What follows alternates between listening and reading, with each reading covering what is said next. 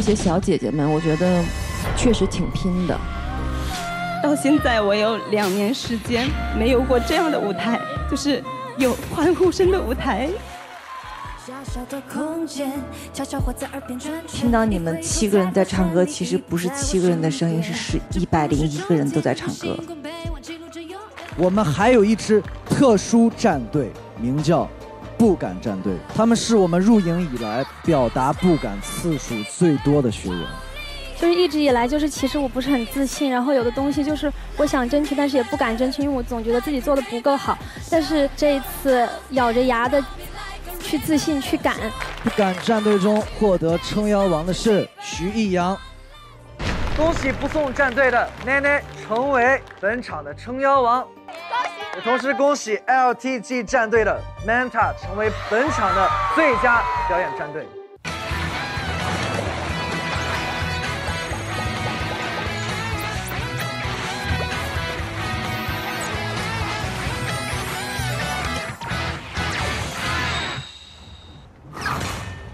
打开腾讯视频 APP， 首页搜索“创造营2020”，为你喜欢的学员撑腰，更多精彩视频、新鲜花絮等你来看。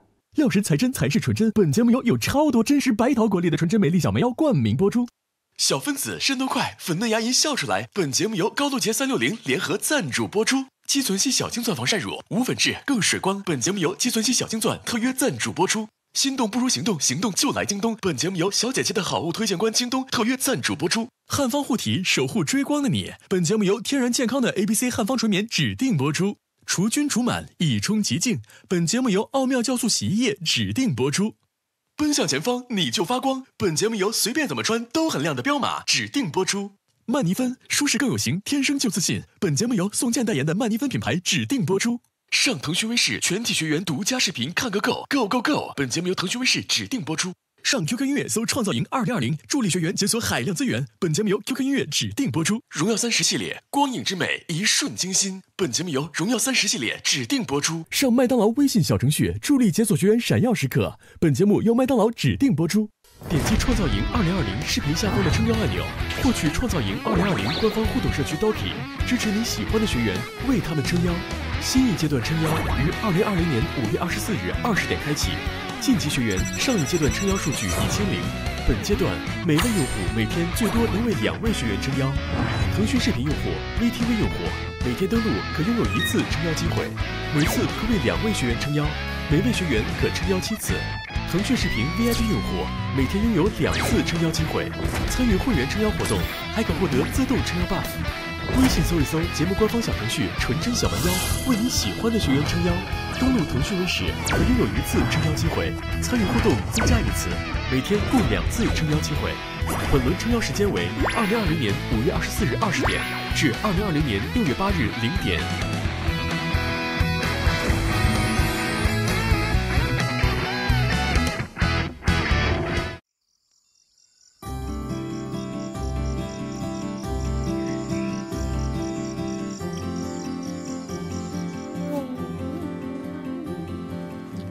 这什么？同志们收到一张卡片，这干啥呀？各位学员，你们好。最近这段时间大家都辛苦了。刚刚结束的第2次公演，大家表现的都很好，在舞台上给创始们交上了一份很好的答卷。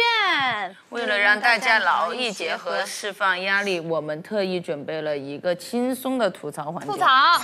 吐槽对象不想可以是你身边最熟悉的学员，也可以是朝夕相伴的教练。总而言之，快乐就完事儿，希望大家可以玩得开心，吐得愉快。讲清楚一点，这卖你。所以就是，哎呀，什么？等一下，释放压力，特意准备了一个轻松的吐槽环节。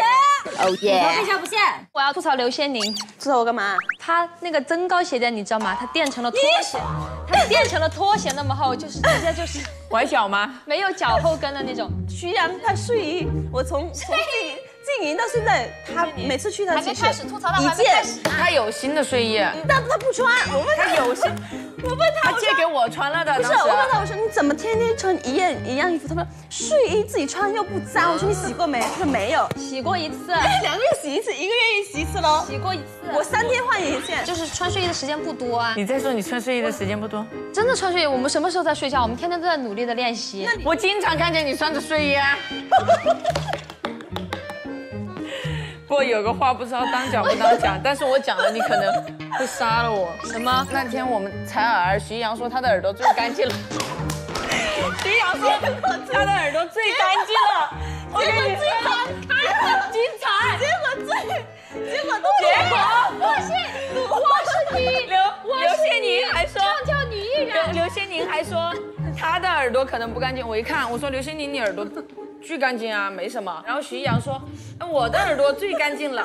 然后下来你看，我一看我本城堡耳屎最多的人徐阳。完了，崩塌了！等一下，完了，我是个女。吐槽教练真的没关系吧？是不是？没关系吧？那我们就放开吐喽，点一下头，摇一下头嘛。OK。完了，搞起，一个都别放过，一个都别想跑。对，爱的吐槽。我觉得就是如果吐槽的话，其实还是吐槽熟一点比较好，不熟的人你吐槽他会有点尴尬。对，所以我如果要吐槽，我可能会吐槽 LTG 2位教练。哎，我是觉得主要是。就是节目外的观众肯定不知道他们私下是什么样子的，我们就直接讲真实的情况就好了，就是不是吐槽，只是平时搞笑的一些点，平时啥样就怎么讲，不算吐槽吧？对，不算吐槽，他们平时就这样表现的，怎么表现我们就怎么讲，这不是吐槽，其实是我们的出发点是爱你们的。吐槽他们是因为爱呀，对，就是因为喜欢他们才吐槽他们，因为有爱，所以才有吐槽。我要吐槽一下王珂，觉得自己很酷是吧？本来就很酷，我是一酷到底的人，好吧？你一酷到底是吗？把他的床单就立刻马上翻开，粉红色的少女心。等一下，王珂想从高冷的外表挡住自己粉红色的少女心吗？不是，那天我来找王珂，然后我坐她的床，我说王珂，为什么你的床比我软？因为我垫了2床被子，舒服。然后把我气的。你是豌豆公主吗？住在城堡里，真的变成了一个公主。说自己酷 girl 真的酷的有点过分了，在大通铺见到一个人，有事没事，这个是打招呼，你知道吗？菲菲啊，哎，你这个做太油腻了。王珂的经典是，哎，我拿王珂经典难道不是？我拿王珂经典难道不是？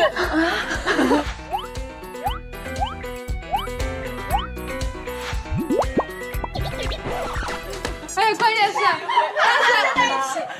你还说我们呢？你的那个天天穿一个粉色的睡衣裙，他那天心情特别好，然后穿了一个睡衣裙，竟然在那里粉色的睡裙，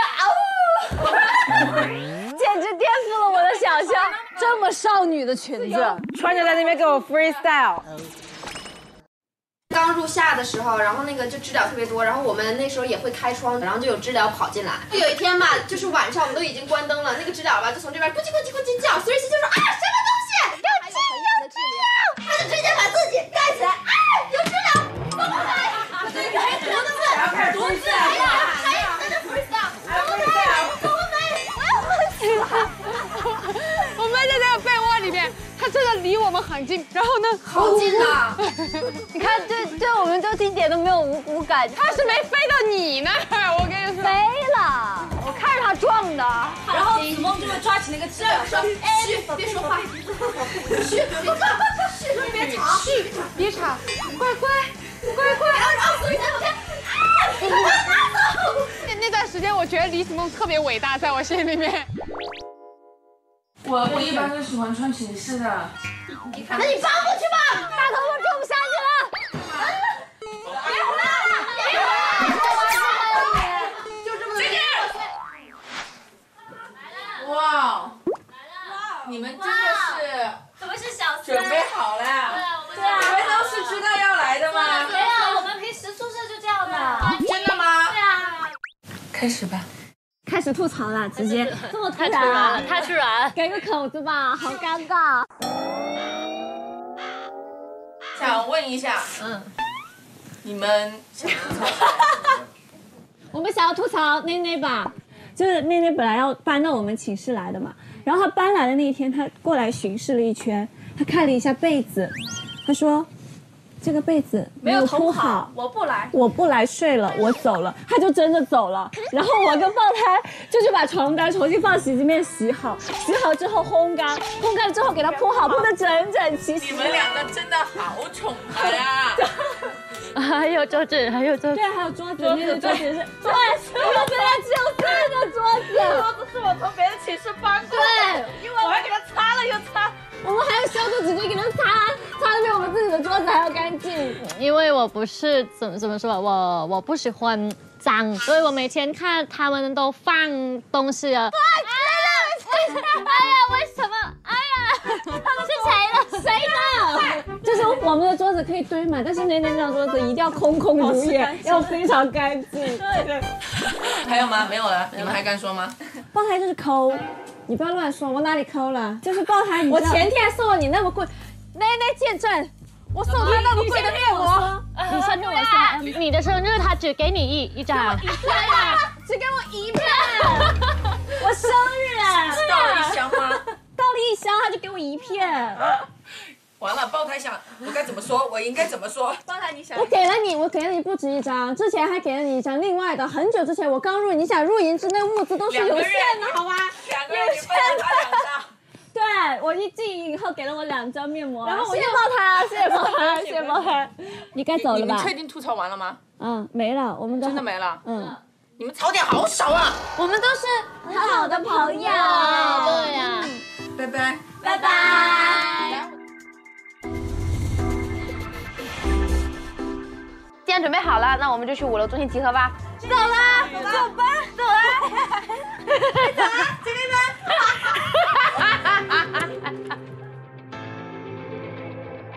我没人想吐槽的，我是个好人。你肯定要吐槽黄教练，我跟你讲。没有。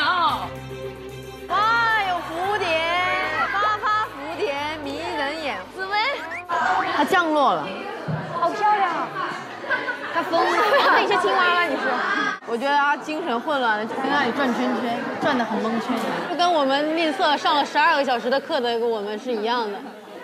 今天是不是教练对整个节目的吐槽大会？创造2020可以改名叫创造营折叠2020，能不能把我们放正片儿？别老把我们放折叠了，行不行？我们想要有万丈光芒，我们不想被折叠起来才被翻开才有光芒。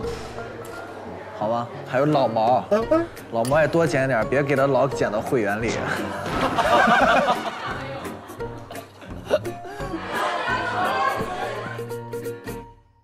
我不想吐槽，我觉得黄教练很好啊。真的吗？今天我们3个人一定要做好反击的准备，好吧？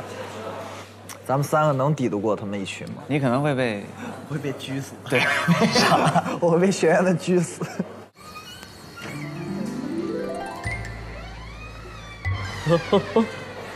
学员通告，哇哦！哎，我，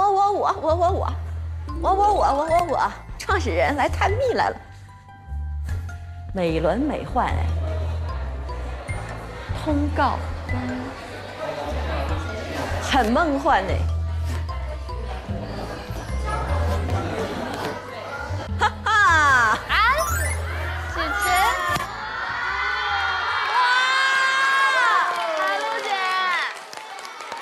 姐。好，哎呦，姐姐来了，陆姐。老师今天来走进生活了吗？今天我是来吃瓜的，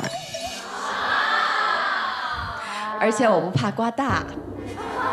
吃瓜没死，我特别想跟你们聊一会儿。好，来吧。你们在这儿也待了50多天了，是吧？肯定有很多话想说。我今天就给你们一个说话的机会，说点心里话。但是我不想听深情告白，我想听听你们对你们的教练吐个槽。那太多了，那可太多了，太多了。谁说的？给个近景，快！我现在要看清他们的脸。真的假的？你们都这么说啊？对。徐一阳哪儿去了？在这儿。就你没吱声啊？你是不是胆子最小啊？不是啊，因为我看你平时都很少说话，基本上在镜头前你都很少会说有什么表情。因为我害怕说话。海璐姐她恐话，我借你个鸡毛掸子，来。真的有鸡毛掸子？哦，这个话我喜欢。他要干什么？他要吐槽你。我借你个掸子。我给他10个胆儿，他都不敢吐槽我。借你个掸子，今天给你个机会。你说第一趴。吐个槽，你想吐谁？黄教练，太多怨言。他绝对不会说我，我现在肯定会说你，他不会说，那绝对会说你。我觉得黄教练挺好的，没什么可以吐槽的。是吗？是吗？啊？我说什么了？看黄教练给他们公司艺人吓的。我是那样的人吗？他看人吓的。我没吓他，他也看不见我，他也听不见我说话呀。可见平时啊，怎么可能？平时管太严厉了。被绑架了你就眨眨眼，眨眼，徐阳。来，站到台中间来吧。去吧，走你。那里有个麦，徐阳，把话筒还给老师。去。来，徐艺洋吐槽表演开始。有瓜看，把你的怨恨吐出来。我都借给你胆子了，是胆子还不够大吗？上，好，加油，徐艺洋。小小麦克风，敢没敢闯？来吧，你来看你能憋出点什么。人家这么有魅力，怎么会吐槽我呢？你收敛收敛吧。我听说我们黄教练发微博说他自己是一个什么玩意儿？是个什么玩意儿？黄教练发微博说他自己是个什么玩意儿？什么玩意儿？不是，你确定？不是。你一句话你是不是说不明白？等你说句话怎么那么费劲儿呢？我累死了。你可别说，我都害怕。这胆子挺大的。对，完了，徐阳明天退赛了。完了，徐阳完了。哦，我想起来了，他说他自己是很帅、很酷、很可爱、很有实力、很有才华的一个老板。那怎么了？然后呢？然后我就想说，黄教练就是我不认可。徐阳。好感。我需要你认可吗？徐阳。那你认为是什么样的？我觉得他在我心中就2个字：幼稚。放屁！幼稚死了，还胆小，还怕虫，还爱哭。黄教练什么时候哭过？动不动就哭，就是那种。我什么时候动不动就哭了？有，经常哭，还说他最讨厌哭了。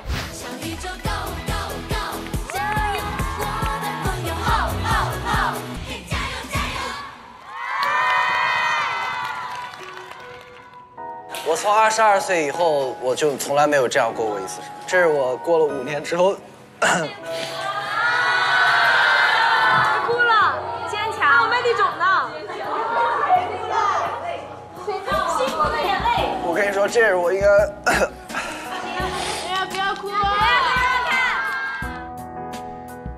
我觉得他哭是因为被你们感动的吧，是因为你们哭的吧？是。那他有什么错？没有错，非常好。我有什么错？我哭怎么了？非常好。我不能有自己个人情感吗？对，他哭他还不让我们哭。我们哭他就说什么能行就行，不行就走。舞台是很残忍的，能行就行，不行就走。你什么都没干呢，你就哭，那你哭什么？你也可以对他说，你也可以对他说，能行就行，不行就走。啊，对，还有一个点就是那个微博当朋友圈发，你有就是想过公司宣传们有多心累吗？你有想过他们有多难吗？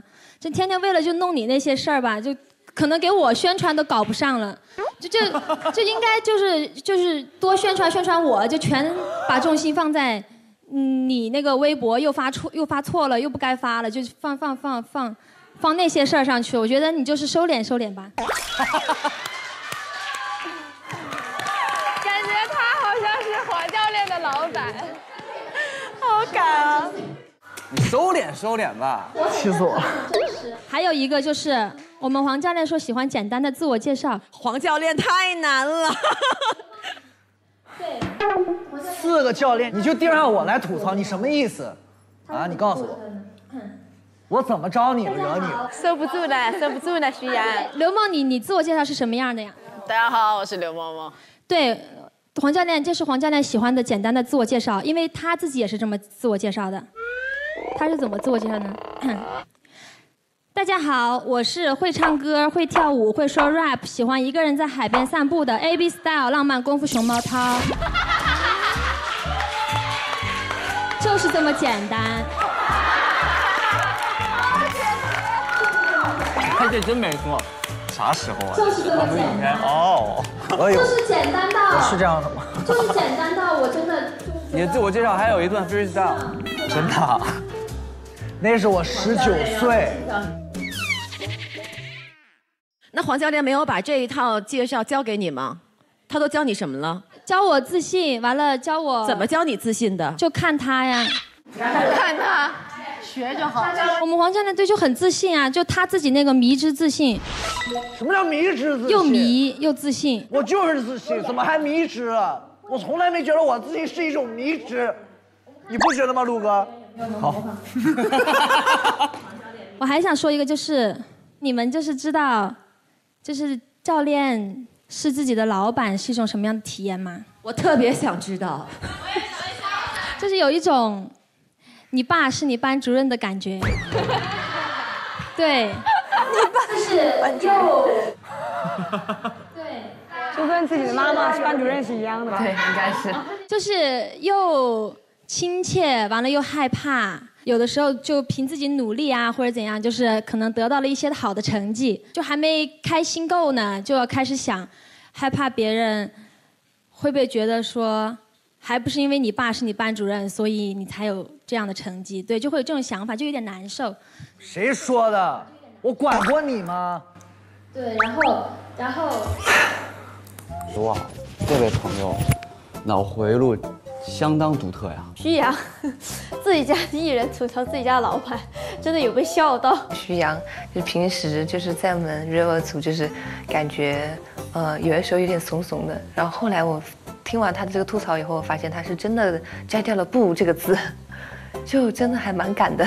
其实我觉得，就这种吐槽吧，就是并不是说是真的觉得他这个毛病需要改，他这个是缺点，不是这样的，就只是说觉得吐槽他可能会比较好玩，然后而且他确实跟我们私底下就像朋友一样相处，这样，所以才会想去吐槽他。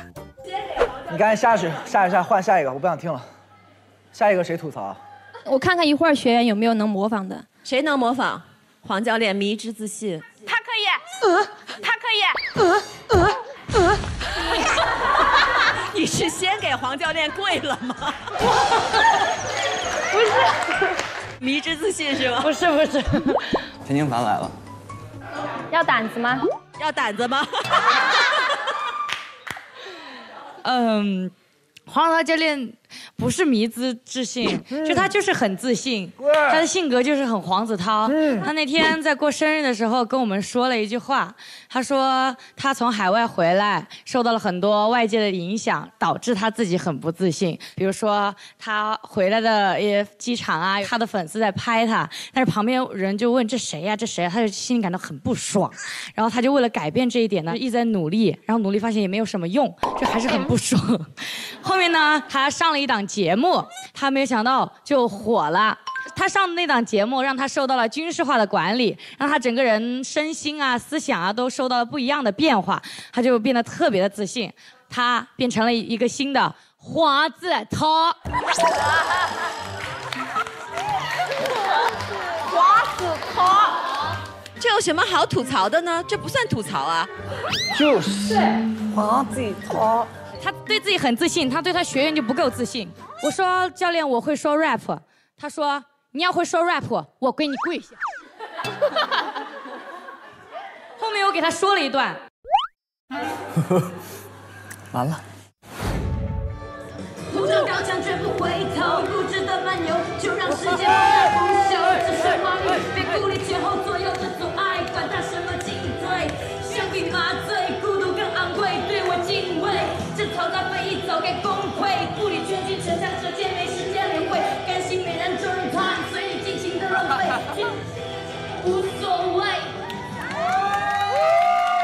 rap 凡 ，CD 凡，哎，rap 挺厉害啊，CD 凡。我跟你说了，我 rap 很厉害的。对不起，刚刚不该在你面前装。对不起，教练。后面我给他说了一段。教练，你知道了啊？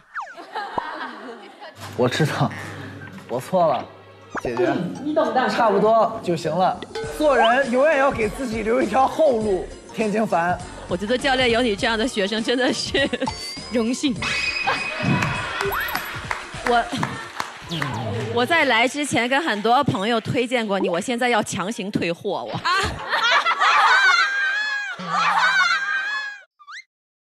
海陆老师，姐姐，小姐姐，小姐姐，对我们都是这么叫你们的，小姐姐。好，还有别的要吐槽的吗？有很多啊。能不能说一下这两个坐着吃着我的瓜，吃着瓜子还那么的香，你俩干嘛呢？我俩应该没什么可说的，我俩很完美，完美。你还有要吐的吗？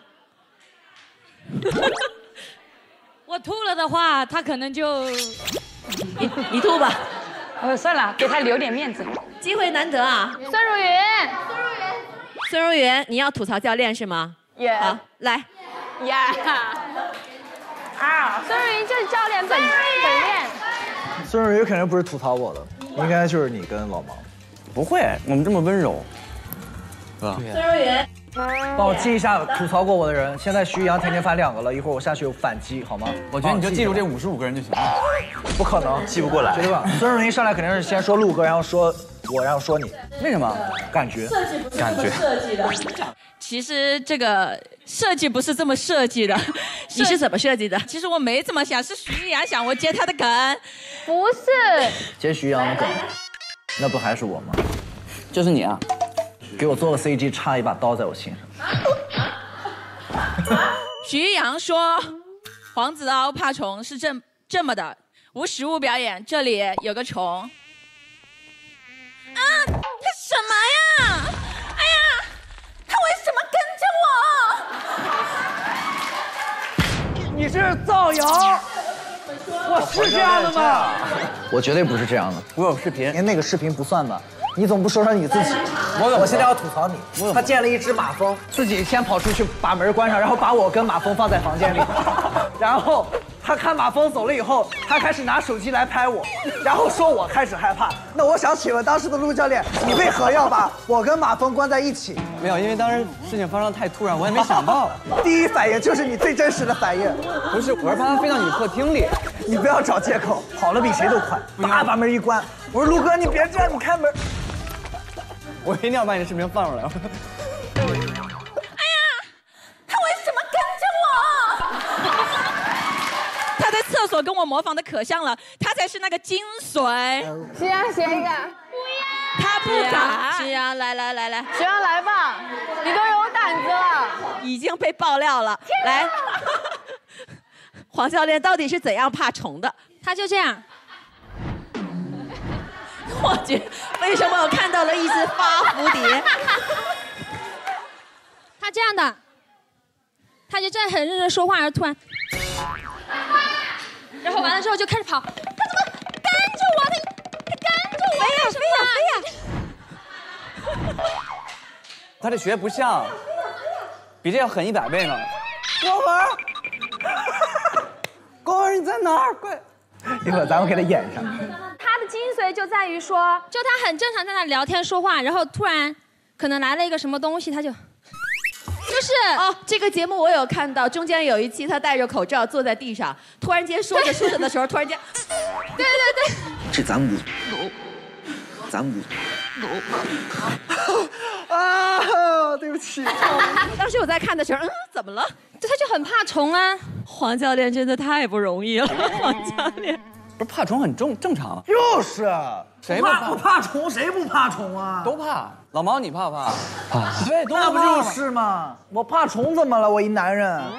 还有谁要吐槽？他，我们一起。来，我是群演，他是道具。他是主演，哎，他是主演。来来吧。是这样的，大家都知道我前段。头发，陈倩楠，你梳头了吗？陈倩楠的头发理呀，整理一下仪容仪表，好吧。后脑勺太瘪了，再捋捋。谢姐姐，你人崩塌了你。就是黄教练真的跟我印象中不一样。你印象中的黄教练是什么？就是我印象中之前黄教练都是那个就是抓鸡。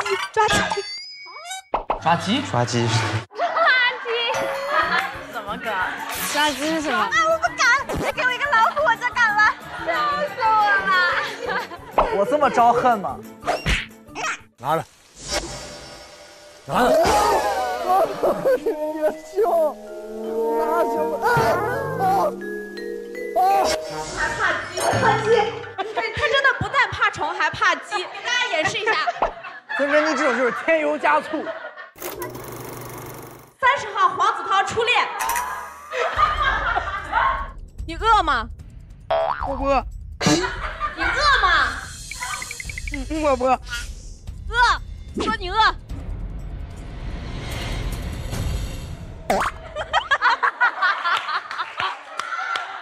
这是鸡吗？演一只鸡呀！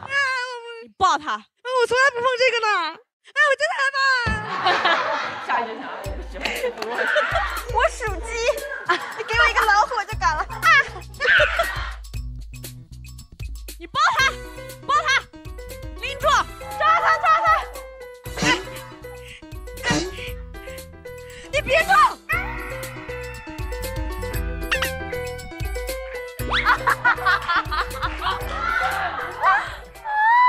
黄教练要拿棍打他了。完了，我想哭，我受打击了。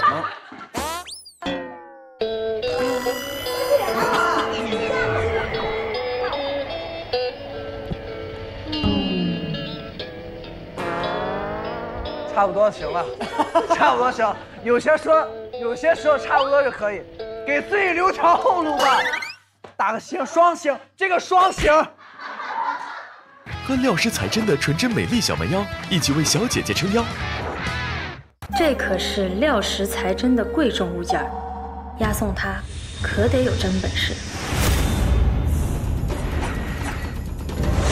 逃不出我的手掌心，火力全在我手中。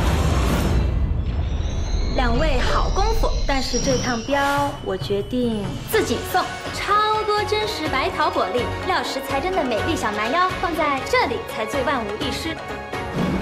料石彩珍才是纯真。话说当年，一瓶小蛮腰，料石彩珍，引得江湖八方争夺，已是龙争虎斗，一阵你来我往，一场实力之争。欲知后事如何，就喝料石彩珍的美丽小蛮腰。微信搜一搜节目官方撑腰小程序纯真小蛮腰，为你喜欢的小姐姐撑腰吧。欢迎光临创可少女屋裸地挑战赛。这2个老爷爷在正确的打白色花，队友搭配出食物都得吃掉。5号食材，1号手，直手，我冲前出击你！我真的要哭了。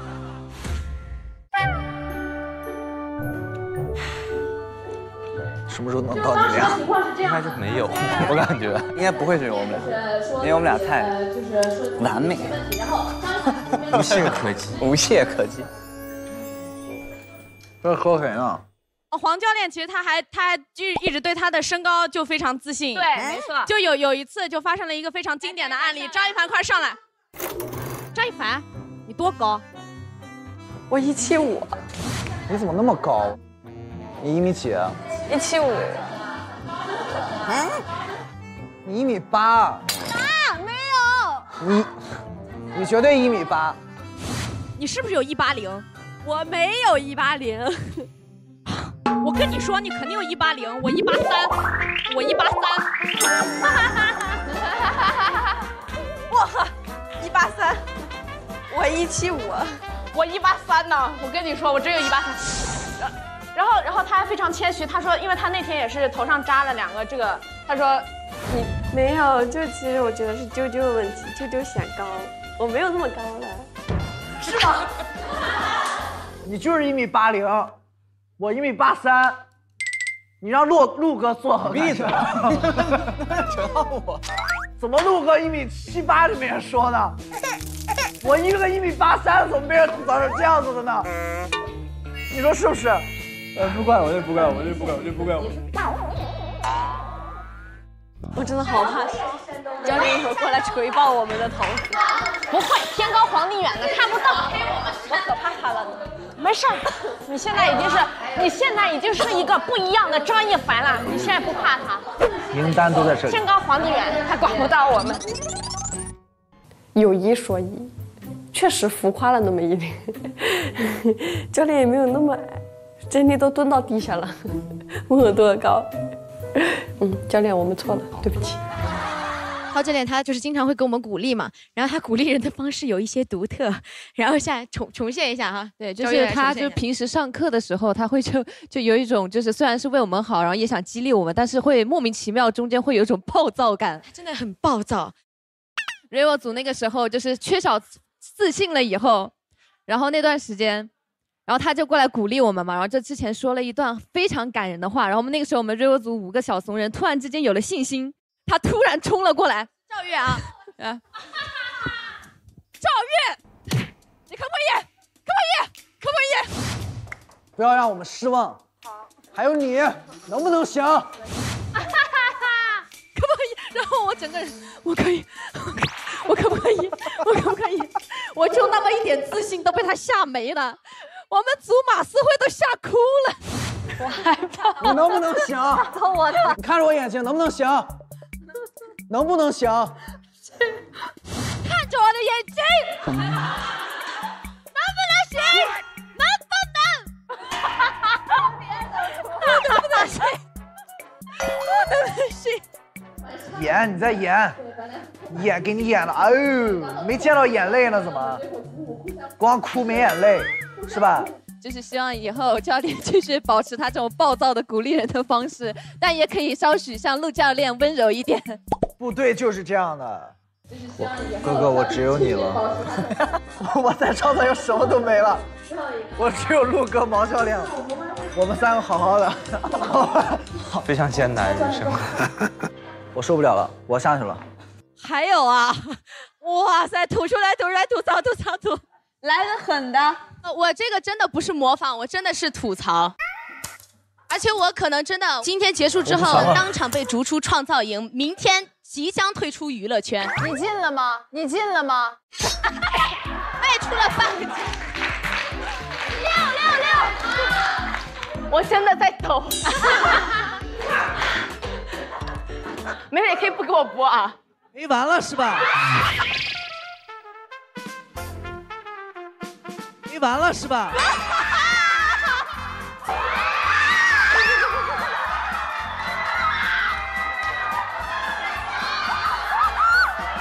感觉就是像小朋友，大家互相就拌几句嘴，然后完事之后也没事。刚说完，一下就冲进来了，带着一个长发，就是有点被吓到了。就我以为是可能他之后会看啊或者怎么样，就没想到他直接就是冲进来了。不敢直视他的眼睛，因为我感觉我自己好像做错事情了一样，可能会被黄教练吐槽。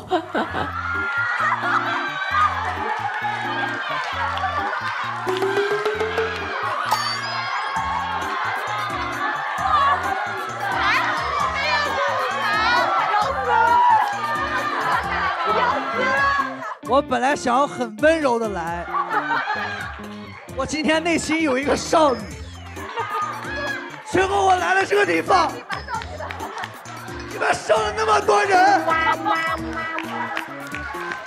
为什么偏偏是我？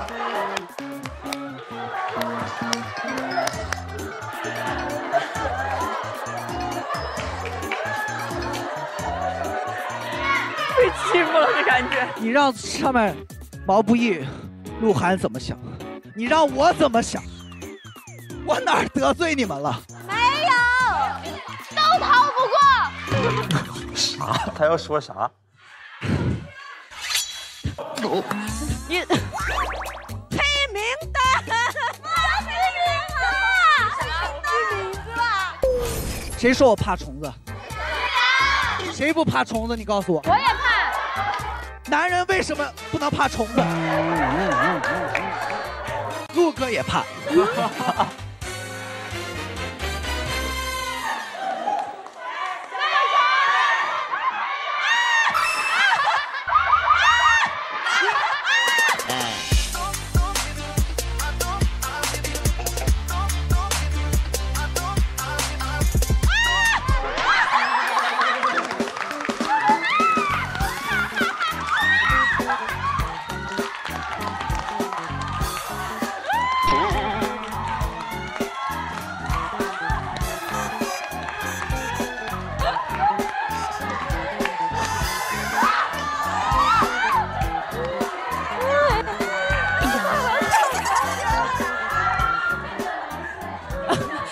怕虫子没罪，然后没关系，没关系。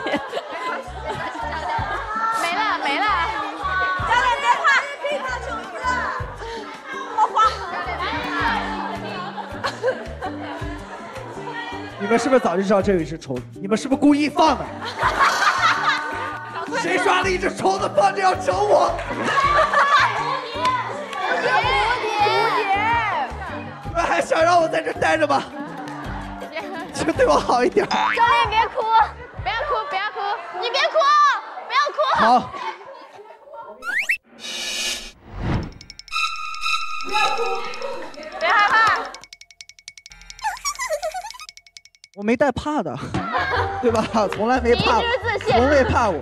哎，你们看，这有一只虫子，请把这一趴剪到刚刚那个地方，好吗？我很淡定。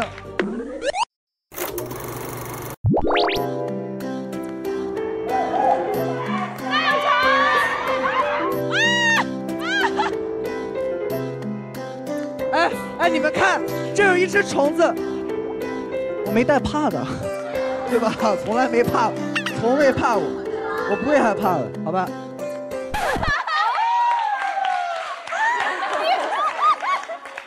陈倩楠，我给你打了2星，在哪儿呢？在那边。陈倩楠，王一。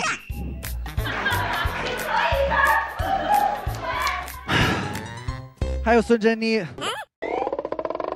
我什么时候在张一凡面前这样过了？这个是不是有点夸张了？比一下，快去比一下。你1.8米。他1.75，我1.75。你没有1.75，你说你1.75，你把陆哥放在什么地位？我真的1.75。你都快跟我一样高了。你多高，教练？我比陆哥高这么一块。这样吧，我能忍。他还写1.85米，他要再吐槽我一次，我就下去了。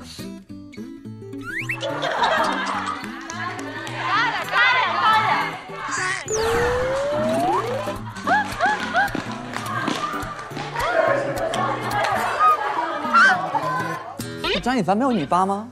他绝对有他绝对1.78米，跟我差不多高。还有徐阳，你是对我很不满吧？没有。我也不知道我是哪儿得罪你了。节目里头天天怼我，怼的已经无言可对了。现在完了，我不在的时候你还要怼我，我怎么了？我太难了，真的。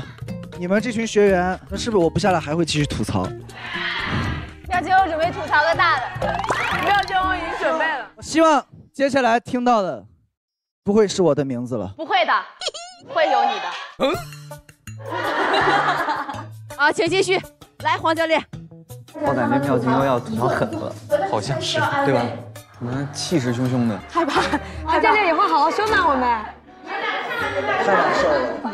别难受，大家还是很喜欢你的。其实我觉得吐槽教练也不是只是为了吐槽他了，我是爱您的。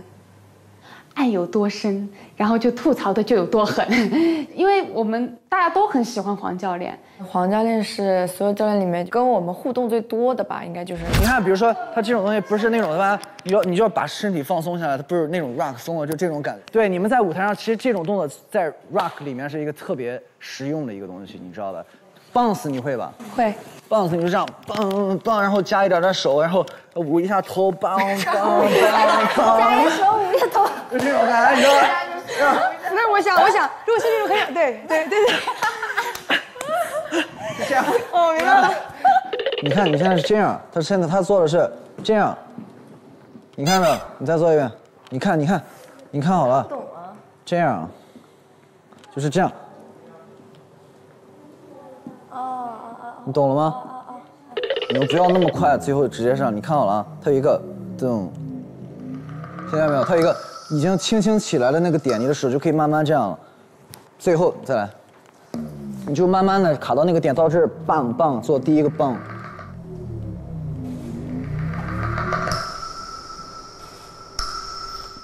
噔蹦，第一个就已经有了，然后等第二个蹦，蹦。棒，然后再往下蹲 ，OK， 来。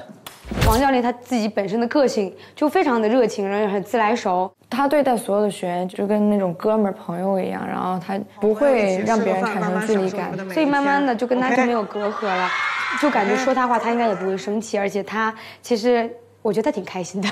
他自己都没想到，他平时很多小细节的点，其实学员们都是看在眼里的。他们吐槽那些点，我都是之前不知道的，但是他们吐槽完陶教练之后，我更喜欢他了，就是被他原地圈粉的那种感觉，真的有被他圈粉，而且他又是特别 real 的一个人。陆教练，买水果只买25份，不知道我们有50个人吗？陆教练，你就买25份，学员怎么够分？你告诉我。对，然后也不知道您最近是因为财务危机，还是因为通告接的不够多。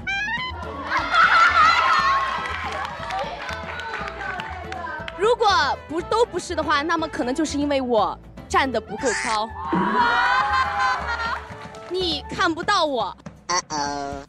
好多呀，该到你了，连夜写的吗？然后还有黄教练的一个，峰回路转，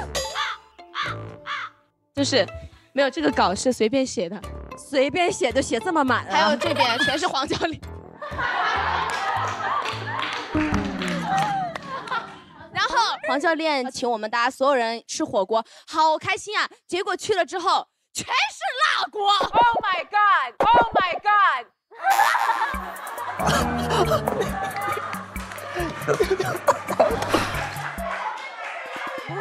我那天吃了8份白菜。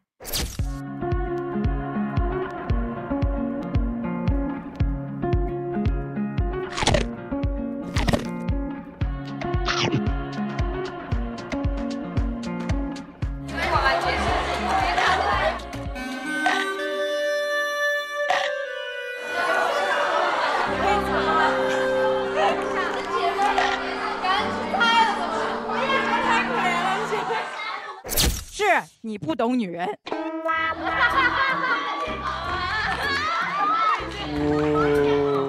黄教练到此为止，没有了。谢谢。没有了。是我想的不够周全，是你站得不够高。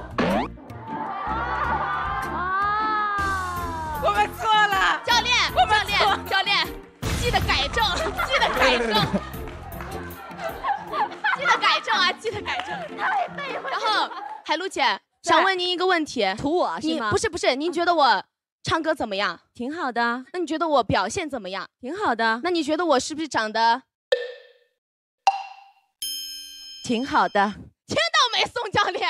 以后记得在台上夸我，不要在备采里夸我。没有人会看备采的，只有人看正片。啊，是吗？你看吧，我说我在上肯定要粉了。谢谢海璐姐。我要吐槽毛教练，给我个麦，不行，我要忍不住了啊！我是不送战队的老战员了，但我听毛教练的话屈指可数。你问问我们吝啬组的队员，上一次毛教练和宋教练来看我们吝啬的时候，毛教练在那个宋教练的背后成功的演绎了一个成功的女人背后总有一个漂亮的背景板，总有一个默默无闻的男人，他就这么一直站着，站了全程。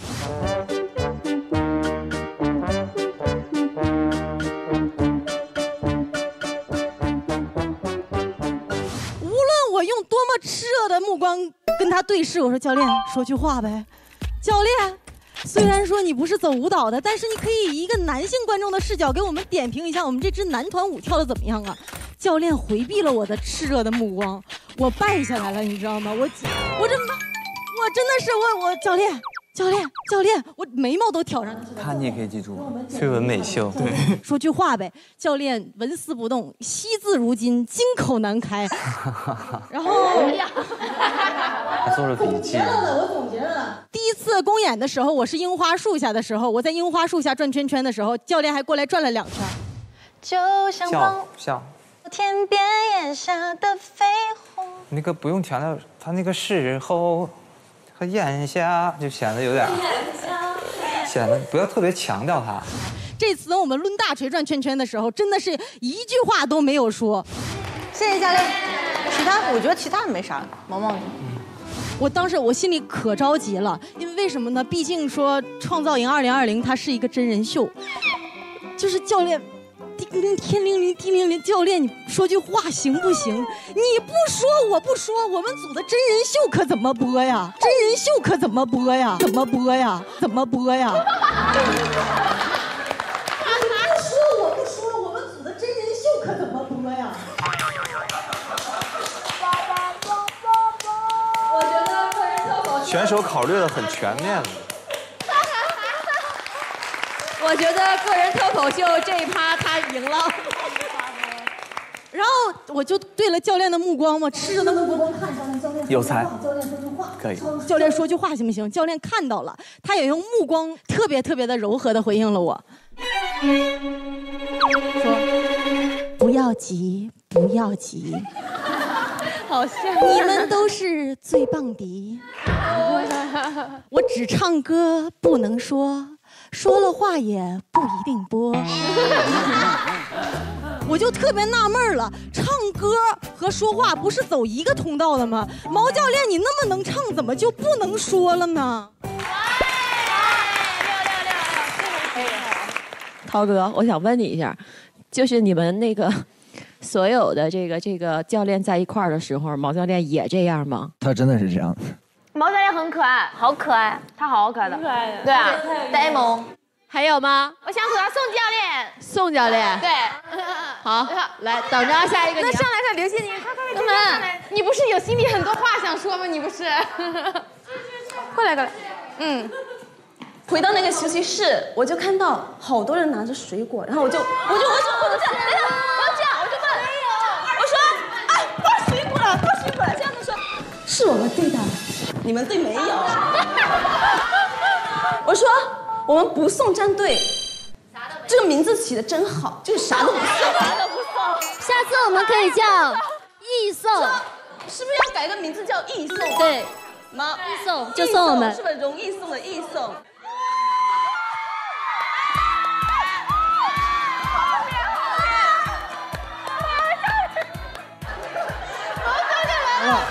不是，他们吐槽的。毛教练从你们后面过来，我害怕，好可怕。毛教练，你说两句吧。没有，我没啥。话那么少。毛教练，我们爱你。挺好的。我觉得选手不要考虑这么多真人秀播的事情。你把自己的舞台，你把自己的就是平时的练习练好了，我觉得。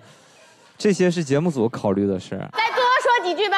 还有就是你这跳舞的学员那些组，虽然是我们队的，但我根本又不懂，我在那儿我说什么呢？挺好的。我说挺好的，那边又说啊，只说挺好的，那还不如不说，都一样。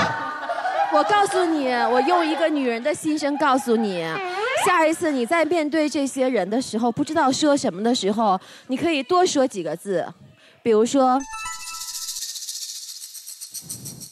你们很美，难道你不觉得那种挥洒汗水的时候，其实是一种精神美吗？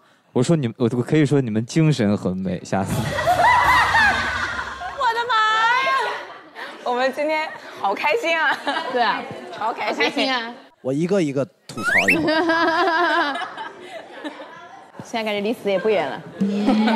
你看看他，跃跃欲试的站在那儿。来吧，准备开始吧。哟，小王日记，好嘞。你写啥啊？同学们，大家好，我叫王丽娜，来，请上我的特邀嘉宾高冷玫瑰李子梦女士。哪来的这身衣服？李子梦绝了！传说中的艺人都是反季穿衣服，现在是夏天，棉袄就得现在穿，对吧，黄教练？为什么 Q 的是黄？因为他有一次穿着棉袄来训练室。啊，对。现在艺人就是在夏天必须就要穿冬季的衣服，因为你要比别人提前穿别人穿不到的东西。教点正经的。那你说是不是吧？不是，那你走时装周，你说你我没走过，就比如说你来了一套衣服，夏季的，我也不给了你一套冬季的衣服，那你是不是要在夏季就要把这套东西穿，不然别人我不穿，我就爱穿大短裤。那不行，我不行，我得穿。这真的好热呀！这是呢的吧？呢大衣，你能把裤子放下来吗，黄教练？这叫 fashion。干农活。他那个裤子还是皮裤，里边还是加绒的，大夏天的。然后他就告诉我们，他忽悠我们说，艺人那个什么都是反季穿衣服。我反驳了。对，陆教练反驳过，他说你别瞎教。然后黄教练说什么瞎教？不是，有的时候演唱会啊，或者是时装周之类的东西，你穿的衣服，比如说夏季，你肯定要穿秋冬款的，你懂我什么意思吗？训练室是时装周吗？来训练室，训练室大可不必啊。不是来训练室，可能是因为就这么几套衣服了。那我继续了。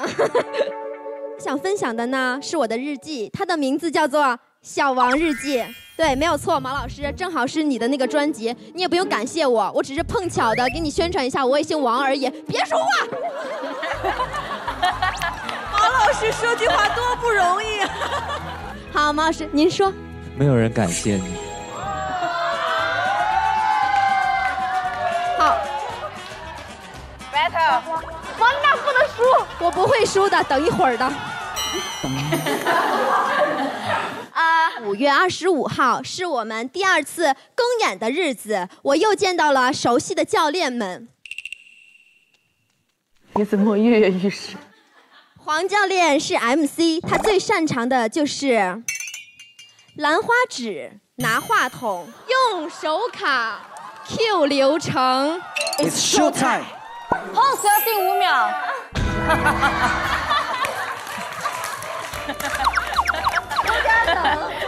谁不用手卡 Q 流程？急眼了，你好激动啊！我们也没说啥，你怎么这么激动呢？好的。我错了。与此同时的，我不敢了。毛教练也有同样的爱好。对，这个梗夸张了，你怕是在吹竖笛。他那个拿着话筒，2个话筒唱歌的时候，他就这样。分担他一路种种的绝望。老毛，你这么唱的？我是吃饼的时候这么吃吧？是吧？你们都看见了吧？看到了，没有瞎说。我还以为在比 slogan 呢，比我们那个是故意的，我以为。对，这样。陆教练真的是有被那个现场观众折磨到。来了，马思慧。马思慧，你是最棒的。什么？我鼻孔有那么大吗？我鼻孔有放那么大？没有，你是嘴唇。奶奶来一个，奶奶是在模仿你。奶奶，这是这个样子的。我没有吧？有。你就是这样，我在台上都看见你了。我这个是一个我的情绪的表达。对，然后陆教练，好没有？继续啊。还有特邀创始人秦海璐女士也来到了现场，来一天就已经入坑。没想到吧？她说她喜欢我，然后呢还提到了我的名字，但是最后撑腰的不是我。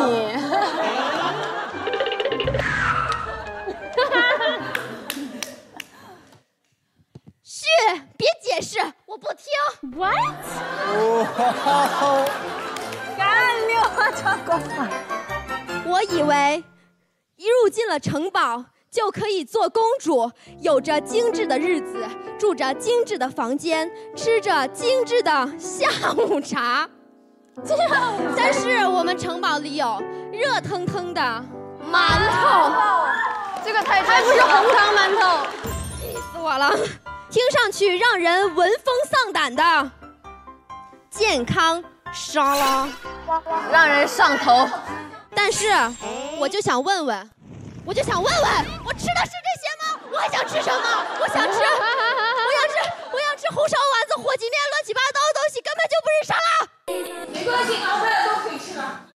没关系，熬不了都可以吃的。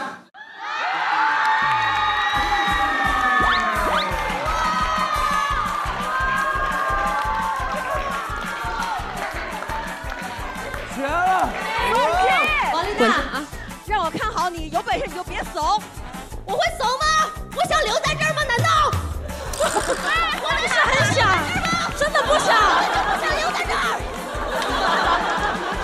你很棒，你很棒。我还不怂吗？我觉得我挺不怂的。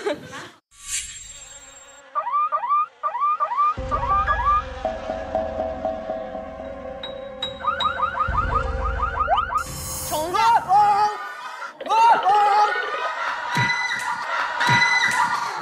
你干什么？为什么我有关注教练？你别一惊一乍的。你知不知道你把我吓到了？你自己被吓到，你还怪人家？甩锅！快！我要笑死！吓死我了！我想咋了？王教练，这么大个儿。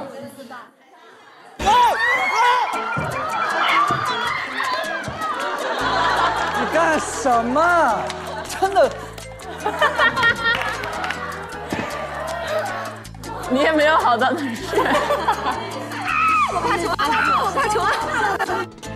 我听说有人专门写了一段 rap 吐槽你，谁？是谁？谁啊？教练们，对不起了啊，因为我最开始只吐槽了毛教练，然后后来呢，我就吐槽，感觉就是大家内容特别丰富，越写越多，然后我就越写越多，越写越多。灵感来了是不是？灵感还来了，灵感来了挡都挡不住。然后我就把每位教练，我还要对着我们唱。加油，给你撑腰。手机3连套，可算给他们报复的时间了。像被批评的3个宝宝。我们的陆教练反射弧有半米，黄教练接不下去的话，他总会换你。暖心的陆教练十分的感性，但是有的梗真的接得蛮硬。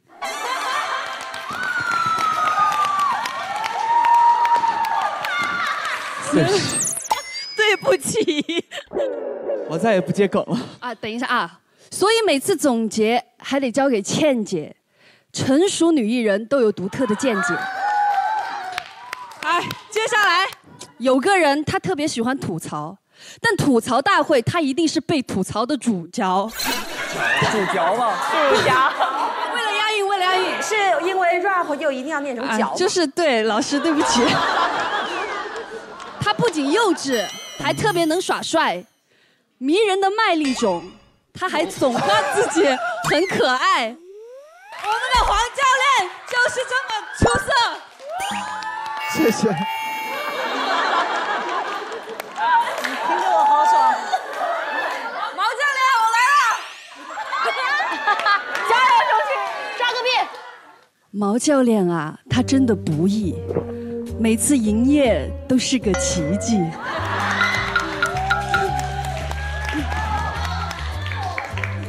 他从不秃头，就算天天熬夜，惜字如金，直到缘起缘灭。啊，等一下啊，等下胖起来来了，胖起来。他站得笔直，双手合十。他在找动作。等一下，只是个韵脚。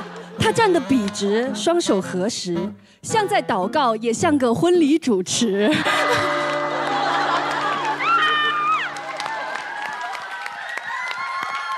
有啊！弟子回见。最后一句，各位教练写 rap 可以找我，如果不找我，你的屋顶就会着火。我吐槽完了。厉害厉害厉害，周迅，周迅绝了，周迅绝了！你这太低调了，周迅。咱们学员的任务还是不够重，我觉得现在把这些创作才华用在这个上，还是所以还是不够多。为什么不用在舞台上呢？哎，我们舞台上的表演还是很精彩的，对吧？毛教练你也这么说过。是。哎呀，当场打脸！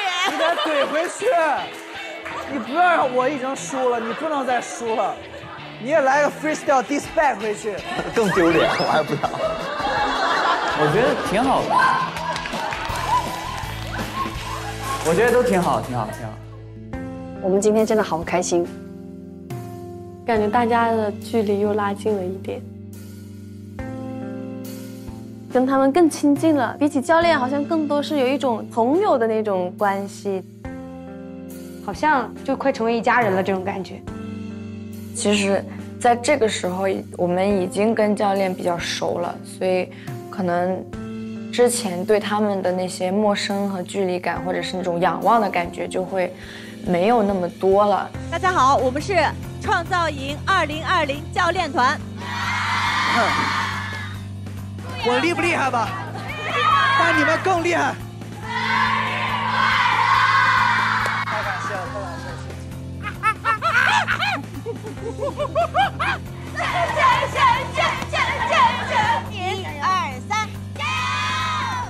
这种时候再去给我们一种吐槽的机会，就感觉我们就是我们的感情又升温了。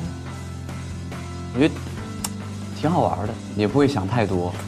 是不是陆教练？能相互吐槽，说明是真的成为了朋友。吐槽越多，感情就越好。像我和涛就经常互相吐槽，吐槽正好可以给他们疏解压力。像个婚礼主持。吐槽是很奇妙的体验，能让一些不动听的话产生真实的愉悦。什么呀？你是造谣！这次是创造营给了他们一个不一样的回忆吧，我觉得挺好的。微信搜一搜高露洁能量站小程序，为小姐姐赢取超多曝光资源。为什么你能笑出粉嫩的牙龈？因为我有高露洁360小分子，送你去小分子大冒险。小分子，层层深入，根源养阴，超神奇。小分子，颗颗精粹，滋养牙龈到基底。小分子，渗透快，粉嫩牙龈笑出来。高露洁360小分子牙膏。高露洁360牙膏的小分子可以深层渗透牙龈基底，刷养护牙龈。让我们来一次小分子大冒险。小分子渗透快，粉嫩牙龈笑出来。微信搜一搜高露洁能量站小程序，为小姐姐赢取超多曝光资源。其实吐槽这么多哈，我觉得看到了你们很浓的这种师生情，看来就是这2个月时间，我觉得你们感情非常好，让我很羡慕。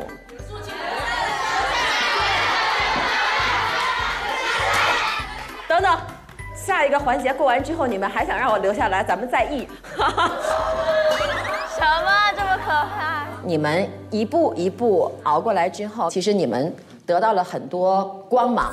得到了所谓的关注撑腰，但是也会有很多人会有疑问，甚至是质疑。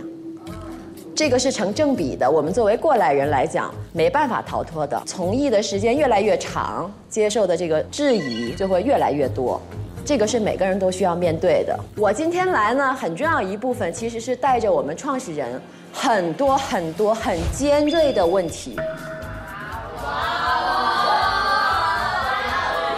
想要得到你们一个亲口的回复，你们会面对吗？会，我都已经习惯了，我都已经。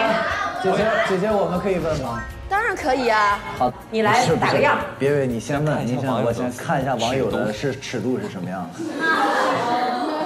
的。我先给你们打个样啊。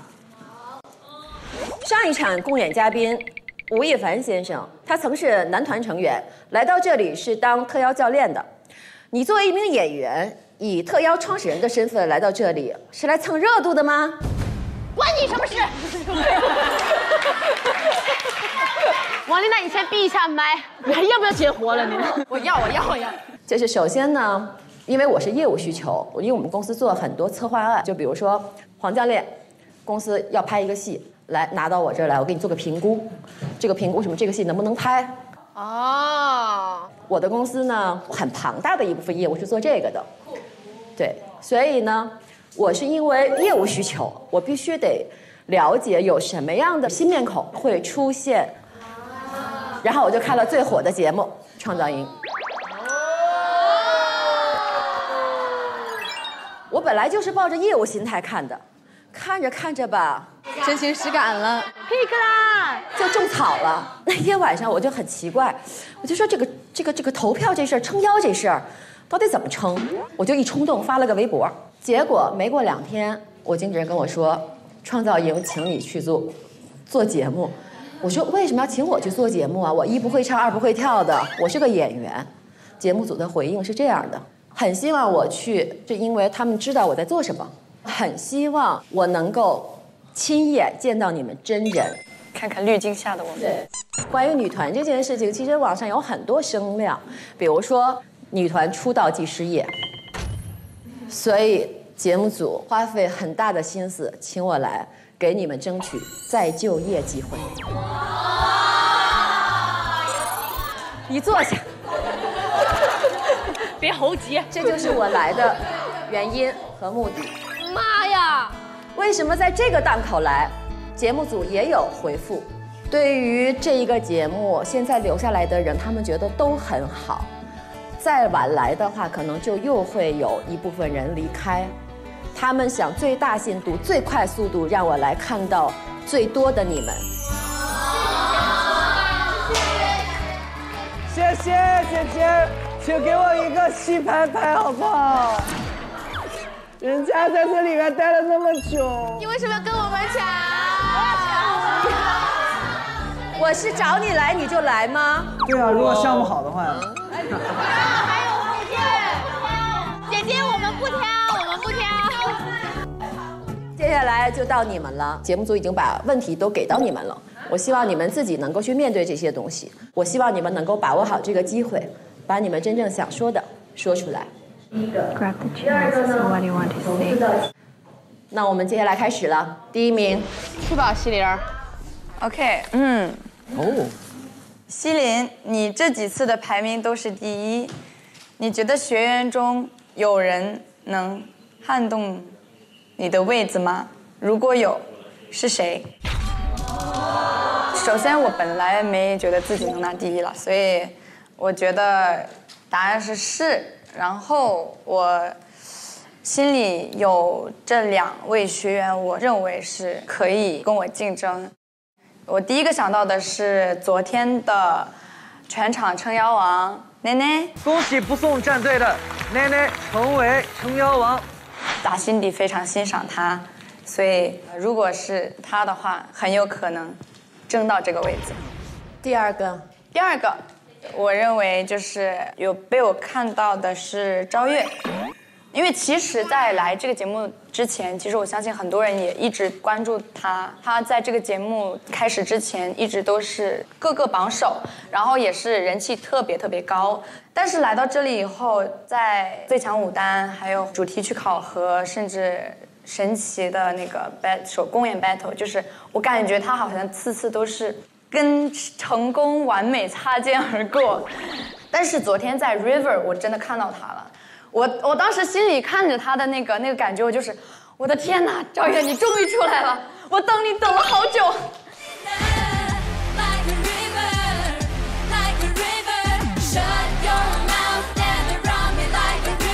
在我心中，我认为可以跟我成为非常强劲对手的，都是我非常欣赏的人。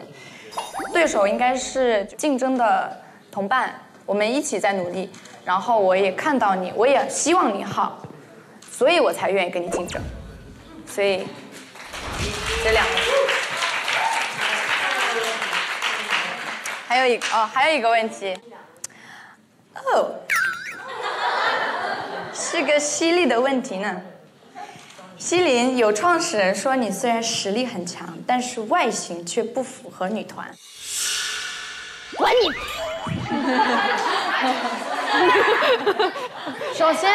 首先，我一直觉得自己挺好看的，所以得到这个问题我挺意外的。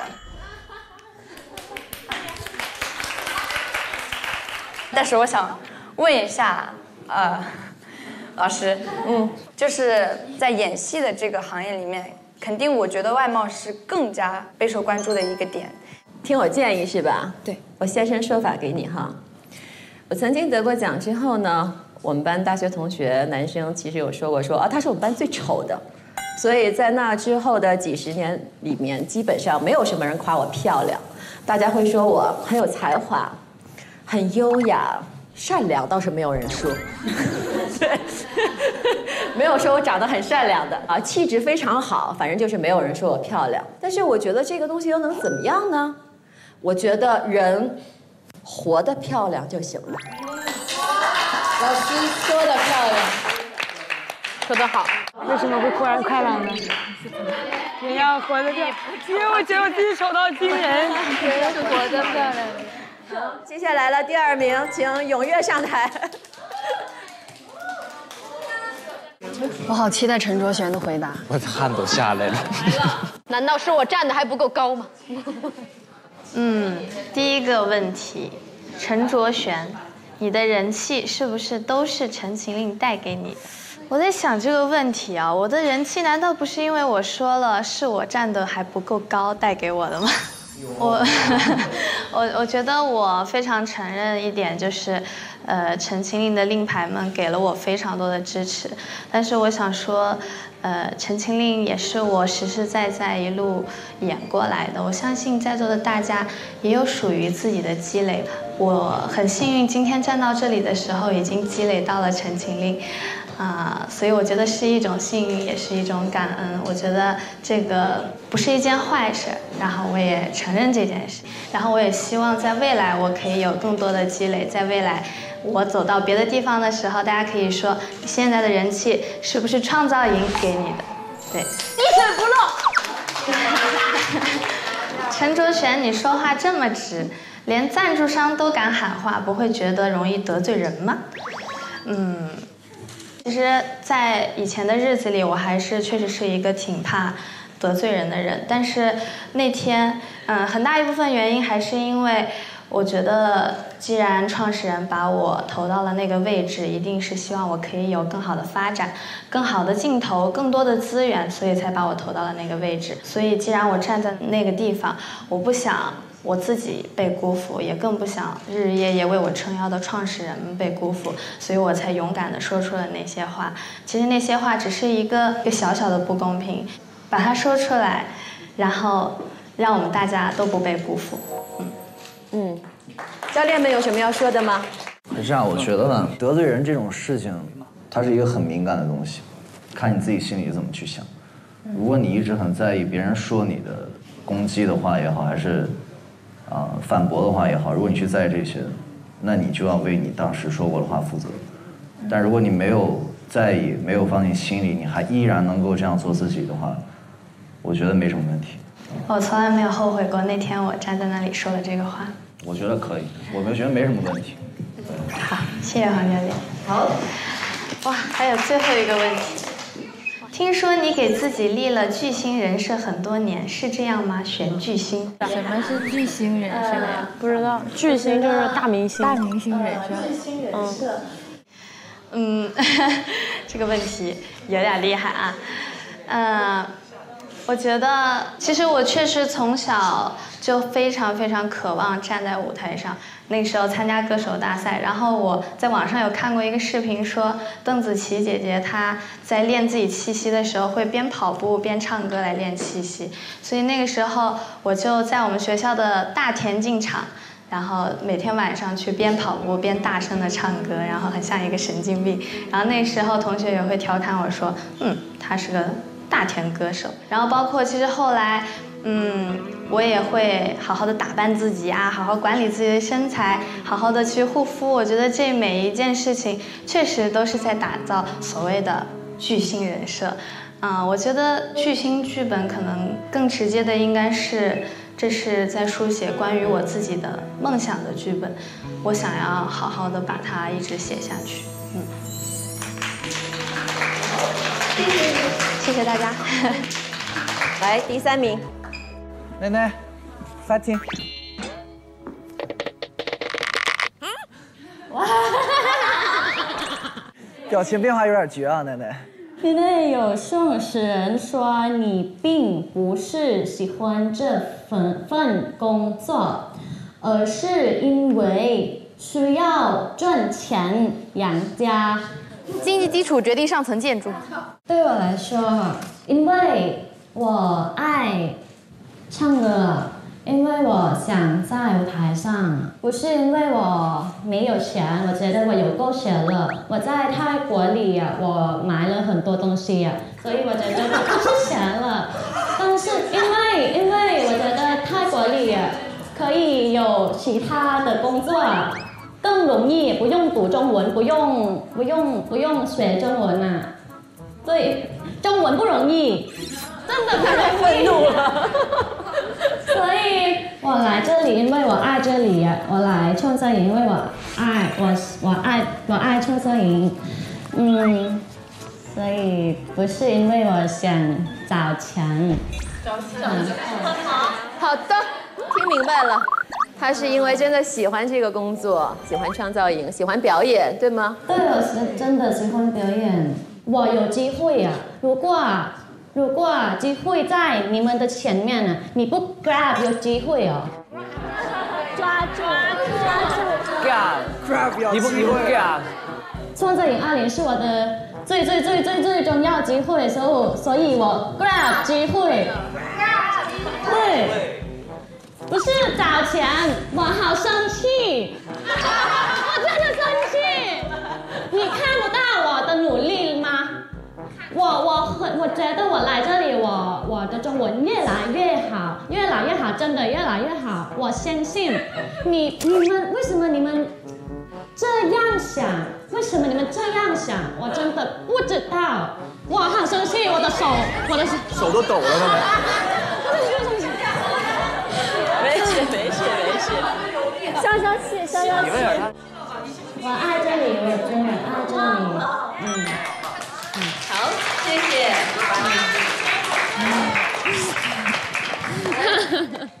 第4名。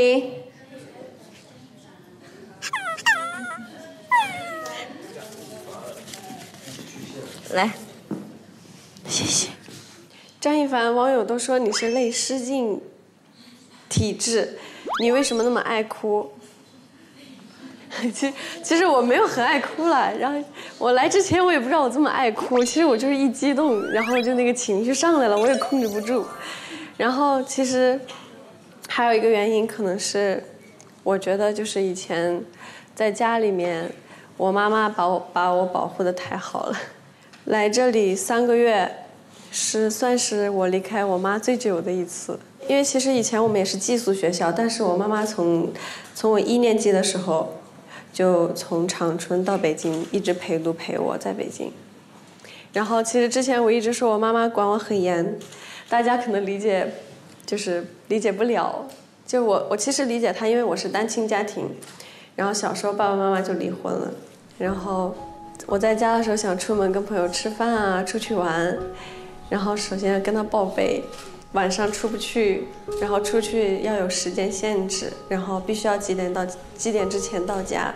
就是我想做的事情从来都没有做过，就是我妈妈不喜欢我剪短头发，不喜欢我染发。其实来创造营之后见到这么多女生，其实我还蛮羡慕大家的。然后，那你会怪你妈妈吗？不，我不会。然后。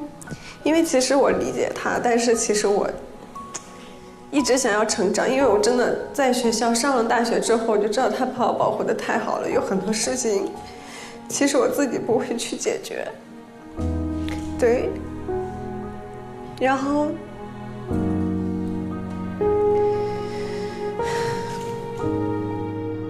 就有很多事情，就是以前真的从来都没有做过，然后我也其实真的。挺胆小的，我也不敢去尝试一些新的事情。但是我很感谢我妈妈。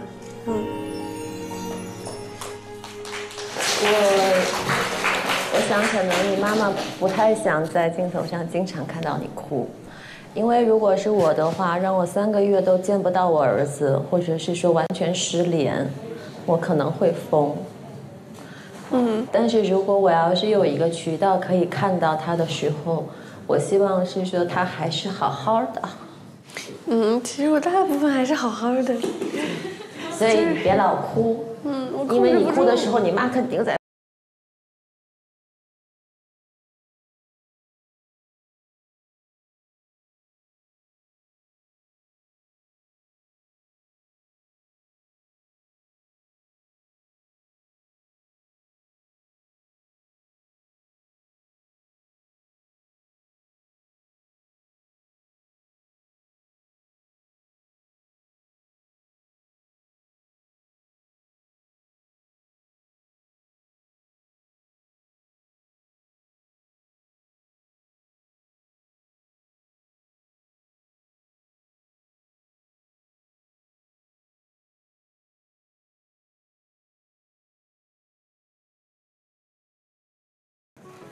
没有了，没了，回去。没了，回去。哭，别哭了。完了，我又哭了。没啥，没啥。你要觉得不好，你就以后忍住，好吗？来，我们下一个第5名。刘轩宁，别学我说话了。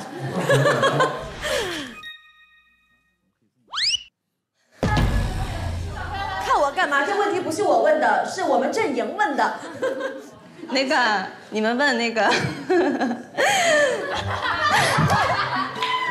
问题？等一下，你们说，为什么一直以来你舞蹈水平都发挥不太稳定？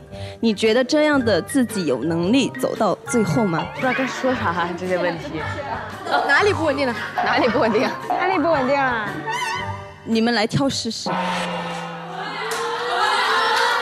嘿嘿，说我舞蹈水平发挥的不太稳定，黄教练，你觉得呢？是这样，因为我觉得吧，创始人有些问这样问题的，他不一定是真正的创始人。你的发挥，他们说，除非是第一次你失误的那一次，就除了第一期你 freestyle 那个地方。你从那次失误之后到现在，我觉得完全发挥的特别好，你不用质疑你自己。其实我想说，就是其实我算是一个特别不自信的人，因为我之前不是一直在海外嘛，然后我也看那时候网上也很多网友也不认可我，一直在质疑我，质疑到现在，我不知道为什么。还有在2公演的时候不是选了舞蹈嘛，但是其实我本来是想选创作还有 vocal 的。你听我说，但是我怕我回去被我老板骂，我怕他直接跟我解约了。陆哥刚刚说，第一轮选播客的话，可能就走了。对不起。没，你只要把我当成一条弹幕就好了。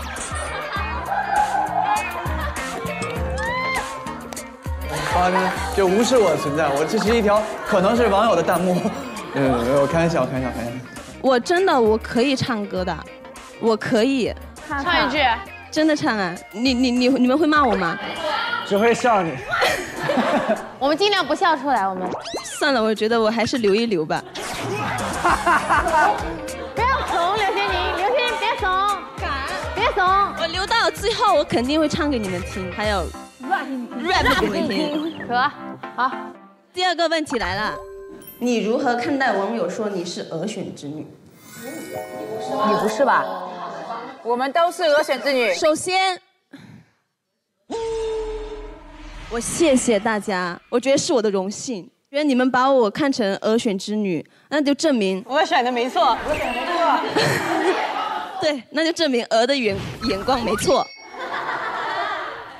但是我第一，我家庭没有大背景；我第2，我身后没有什么大的人物给我撑腰。他们为什么要选我做鹅选之女呢？就是我有实力，是吧？对。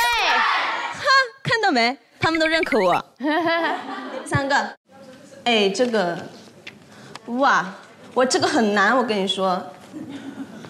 有创始人说你的那个舞蹈跳舞的时候甩了10几次头，感觉你只会甩头这一个动作。因为我头发多呀，我头发多呀，我甩得起来呀，我头发长啊，我就愿意甩。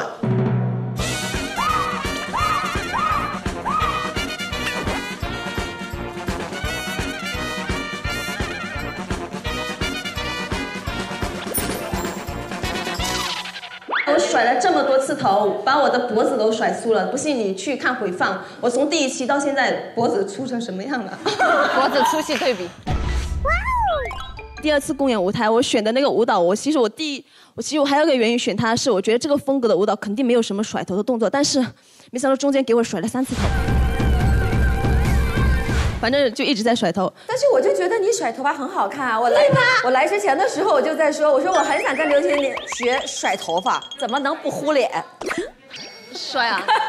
首先是女生要有头发，秃头甩不了。头发你要长要顺，而且这是又长又顺的头发吗？真的有 ！Oh my god！ 这会掉吧？这会掉吧？这会掉，可能要个发网，可能要先戴个发网。发网没拿到。这个你最熟悉了，这就是我的，这就是是吗？他们给你借的？就对，它这里有个钩，还挺可爱的。不好看。啊，差不多就行了，哎，差不多就行了，不用那么紧。你这样动作要领式，背过去，然后你这里要用力，就是这里啊，明白。要用力。首先甩到这里。先头甩，然后用力的这样甩过去。哇！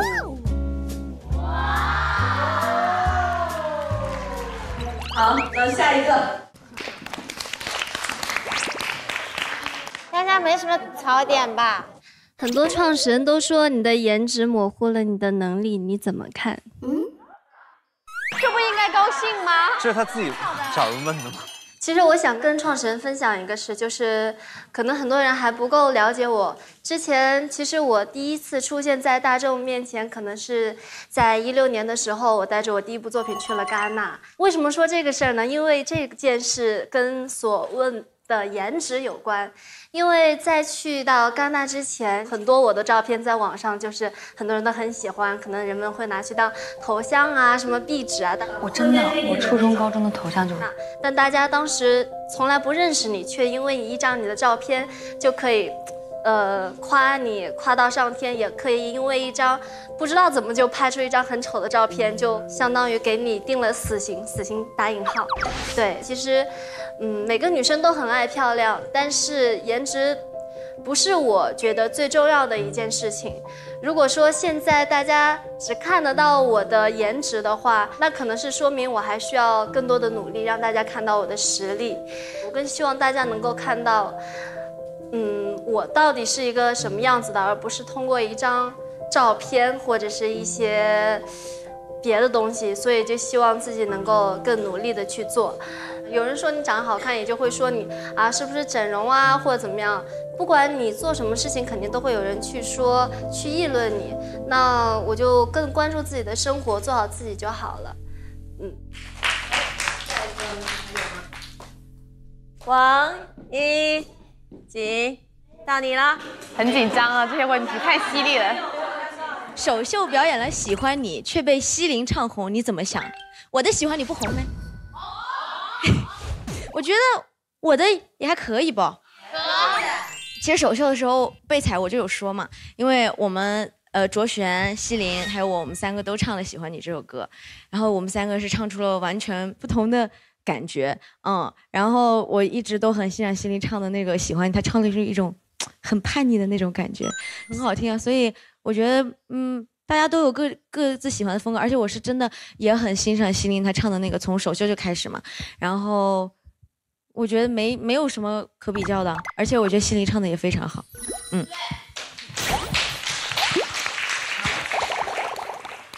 我刚才3位男神跟我说，他们其实每个人心里还有人想问。谁呢？涛，你进来。谁先反？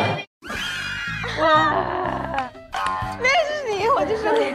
都是缘分。为什么你就是不放过我呢？天天反。去吧。没有信封问题，就是教练自己想问你，所以那个问题是在教练心里。身体止不住的颤抖，眼泪止不住的流。问点好的，不要太狠。你现在第几名来着？52。你现在在52这样的一个阶段，然后，那你觉得在下一期离开的人里面会有你吗？他不会。哦，留下来。我也觉得。不好意思啊，还要烦你一下。没问题了。没了。太没有地位了。陈金凡，给你个机会，你有问题要问黄子韬吗？是时候反击了，快想一个犀利点的问题，犀利点，犀利点。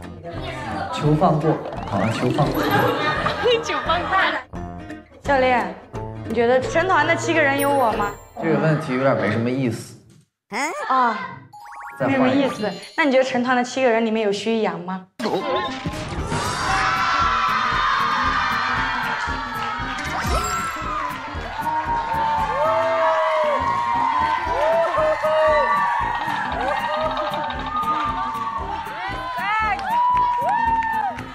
我跟你说，创造营2020这个节目，我黄子韬又在你手里了，田径凡。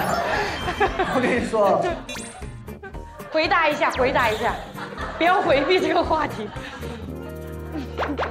我觉得这种东西他能不能出去是他自己的问题。如果他是因为我出了道，那我觉得我是一个失败的人，我就觉得我没有必要签他。为什么？如果这个人他没有自己的闪光点，没有被大家认可，没有被大家发现自己出不了道还要靠我的话，那这个人的价值是毫无价值的。但是如果他靠自己能够出道，这是靠他自己的本事赢过来的东西，这跟我没有任何关系，没有，就算没有公司，没有我，没有任何人，他靠自己赢得了这份光芒，这是他自己应得的，就是这样的。所以一切都看他自己。可以的。问得好，太好了，你太好，那我想问谁？我想问一下徐艺洋。真会，王教练挺会。你有单独的问题，还是问网友之前问过的？就网友的得了，网友的就可以。网友应该已经。你的拆信封好了。但我希望你说话的时候不要老吞吞吐吐、犹犹豫豫，能不能稍微直接一点啊？不是，我知道，就是因为不是靠自己吗？田中凡像一个监考老师一样。我栽了。网上对你们首秀时和844乐队 battle 的时候，我们获胜，就是我们呼吸决定获胜，争议很大。对此我有什么回应？就是这是教练选的，所以跟我有什么关系啊？问教练。果断甩过去。对你们要回应一下吗？教练要怎么回应？因为当时其实考虑到乐队它的一个长远的形式，而且乐队其实在我看来，它更需要的是有自己的乐队，属于自己乐队的作品，而不是一个单纯的翻唱。所以当时是那么一个对，因为我不知道他们真正的唱歌和跳舞的实力是什么样的。如果要有个人 solo 的话，肯定我觉得更好了就。对。其实我不害怕面对这些质疑，因为之前好像也没有什么人质疑过我。我觉得我没有做什么可以被人质疑的事情。下一个留念。那留念是吗？留念，你除了元气还有什么？还有性感。我2轮公演的时候，你就知道我除了元气还有什么了。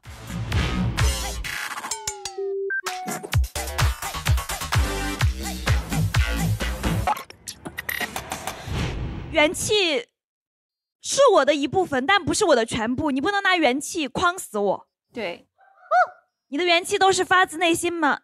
我这个人平时基调就很高，基调就很高。我只是觉得我平时都很嗨，不会累。但是有人告诉我这是元气的时候，我就觉得啊，留念就是元气，以后我就管这个叫元气，而不是自嗨。所以这个问题对于我来说一点都不犀利。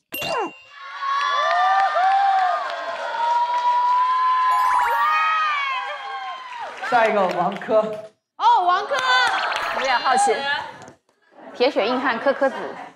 他说：“你们呐喊文化第一次顺位发布之后，只留下了你一个人，并且你的排名也只有26。”我倒数第2，我说什么了？有被冒犯到。那么你内心对于做女团这件事有发生过动摇吗？对做女团这件事情，我可能向往的一直是舞台吧。就是我的野心最大的在于是，比如说就像我们第2次2公的公演的舞台，我觉得我们的舞台真的太厉害了，每一个都那么厉害又那么漂亮。我觉得我最大的野心就在我想尝试我们里面所有的舞台，就是我最大的野心吧。好的，下一个。好，曾雪瑶。谢谢教练。我看看啊。曾雪瑶，你是主题曲考核进入首发成团位的7名学员之一，也是最强战队潇洒小姐的中心位。但有创始人说你只是 say 了个，你怎么说这个问题？我觉得其实我当时在潇洒小姐我们在选中心位的时候，我有想过我可能会是中心位，但是我的那个想法。我有这个想法的原因是我可能对别人造不成威胁，所以我觉得我可能只是幸运的当上了潇洒小姐中心位。但是我通过自己的练习和努力，我证明给了可能觉得我对他造不成威胁的人，我证明给别人看了我有这个威胁力，我配得上这个 C 位，而且我真的证明了自己。再说我这次也拿到了撑腰王，我给自己的目标是我下一次还会是撑腰王，而且我要成为对成团位的7个人造成威胁。我要对成团位发起挑战。来吧，行，你可以的。来下一个李梦琪。 Superstar 女明星。你们香蕉娱乐的师姐在创造101的时候排名靠前，甚至付金师姐最后还成团出道。但你目前只有32名，你此刻的心情是什么？心情是，对不起公司。没有，当然我的目标肯定是往前冲嘛。我来的时候我目标是第1的，谁不是啊？是。对，但是我们现在排名不前，难道就代表我们不优秀吗？不。然后我一直在努力的做。 可是这件事情其实没有那么简单。对，我想就是，师姐们很能，那我也很能，只是我现在还没有证明我很能，但是我会证明的。拜拜。哎，可以啊，可以。拜拜。那就笑，真好。结束了是吧？好，那下一位涂芷莹。图图。 听说你之前参加比赛只拿第1，从来没有拿过第2，但你这次在创造营2020的排名却是53，你的感受是什么？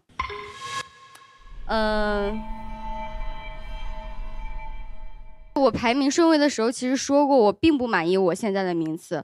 第1是我拿过第1，就证明我有实力能拿第1。第1现在是我的目标，我现在是53，不代表我以后永远都是53。 有态度。你觉得有什么质疑呢？没有吧？赵月在聊什么？没，我就在聊有什么质疑会有。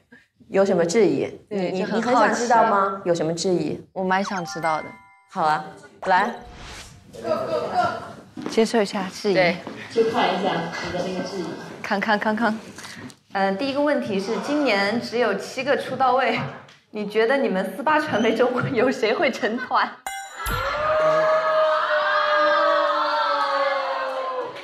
今年我们48传媒来了几个人？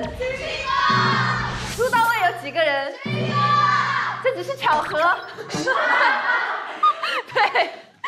对，就是怎么说呢？我作为一个25岁唱跳女艺人，对，好心酸。 对，就是觉得25岁唱跳女艺人了，就怎么来说这个事情，就是出道位应该就是差不多也应该要轮到我了吧，这个样子。对，就是我们的目标都是冲着成团出道位来的，所以也是请大家做好准备。18之光。赵月如果没有出道，你是否会对不起这么多年支持你的粉丝？这个问题，对不起，我和我的创始人都没有想过这个问题。就是我们最近就是一直在往好的方向在努力的在改变，然后我也觉得我创始人们最近也在很努力。我们的目标是那个成团出到位嘛，然后我也会努力的向这个方向去做的，然后就是努力了以后就不会后悔嘛，谢谢。没了。孙珍妮。我的问题是，有创始人说你没来创造营之前，在 SH48 的排名就不高，来了创造营以后依然只有19名，你是否？只有19名，告辞！把我们这种倒数放在哪里？有被冒犯到这个问题。我是20名。你是否会觉得自己一直止步不前？我一直在 SH48 的时候就没有说过我自己的目标，因为我不知道要说些什么。但是来了这里，我觉得是我一次新的机会，大家的起点都一样。我知道我这次想要什么，我也勇敢地说出来过。我的目标就是成团位，我一定可以。好，刘梦。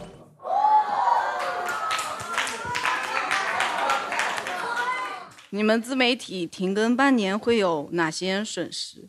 到底值不值得？你们是不是来吸一波粉回去继续做自媒体的？我想说，我全网粉丝1000万，年薪100万。我觉得我不需要就是在别的地方吸粉，就是蹭流量什么的。我离开我的舒适圈来到这边，是因为我是真的热爱这边，想要实现自己的梦想。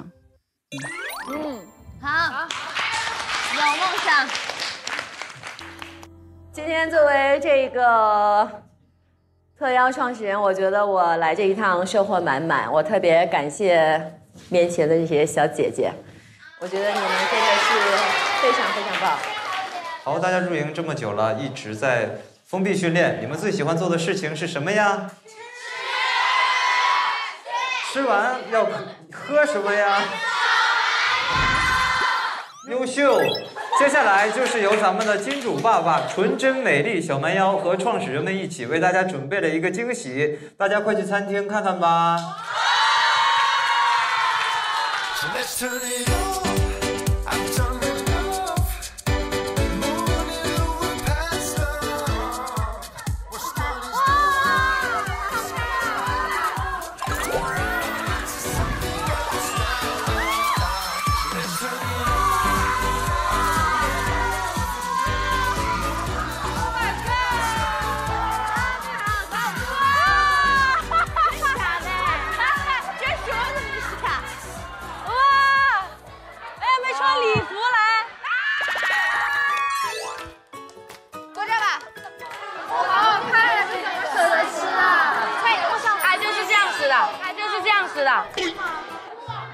我天，好好吃！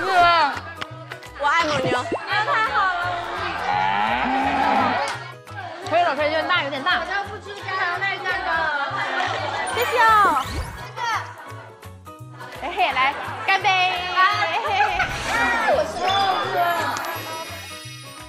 我要喝一个。你不要。我要打。我自己来，我记你，我记你，我可以，我记你，我记你。好，你记你吧。你就想喝，我就是想喝，你就想喝，我不给你喝，好烦呐。那里面有果粒，惊喜。哎，这里面好像真的有那个白桃。我想确认一下有没有果粒。那你只能喝一口。好，一口，我只喝一口，只能喝一口，只能喝一口，我就确认一下有没有果粒啊。来，只能喝一口。赵月，你是水牛吗？对不起。赵月，你是水牛吗？真的好的果粒。我有一种打包的欲望。怎么打包吧？哎，包没拿来。大半夜的。打包了。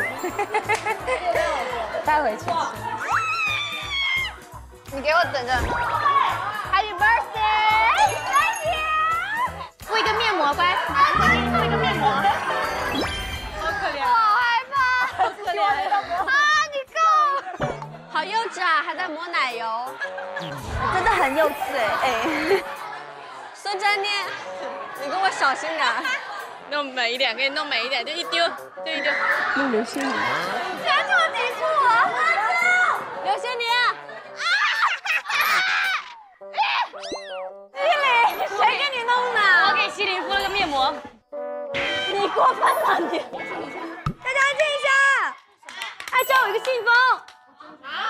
读一下啊，亲爱的学员们，前段时间大家训练很辛苦，小珍给大家准备了精美的甜品，请大家享用。同时也要恭喜在纯真小蛮腰小程序盲盒机撑腰活动中获得前3名的学员，他们分别是王一锦，还有赵月、徐艺阳。创始人给你们说的悄悄话都藏在你们身后的娃娃机里面啦，快去找小珍签收惊喜吧！有没有屎啊？我是夹娃娃高手，真的假的？真的，我小时候一筐娃娃，但是有的是，徐艺阳，我是夹娃娃高手，夹不到怪夹子哈。我来。哎，这个好夹，这个不好夹，这个过不去。这个真的，这个是怎么？哎，可以快点，再一次。哇，实在不行就你这样太猛了。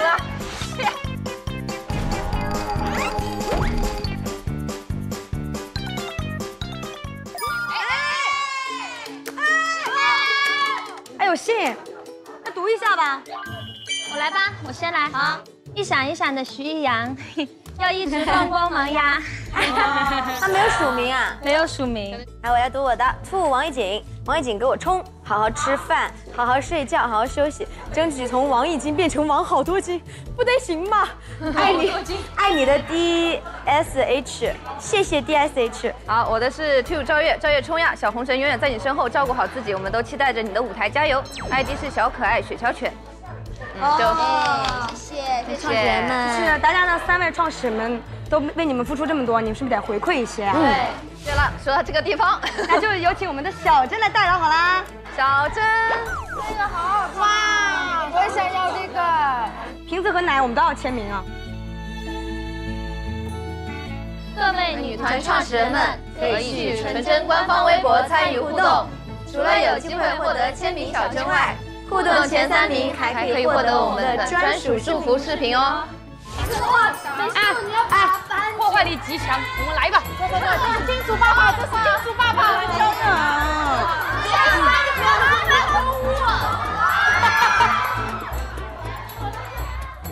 再往右边，对，差不多。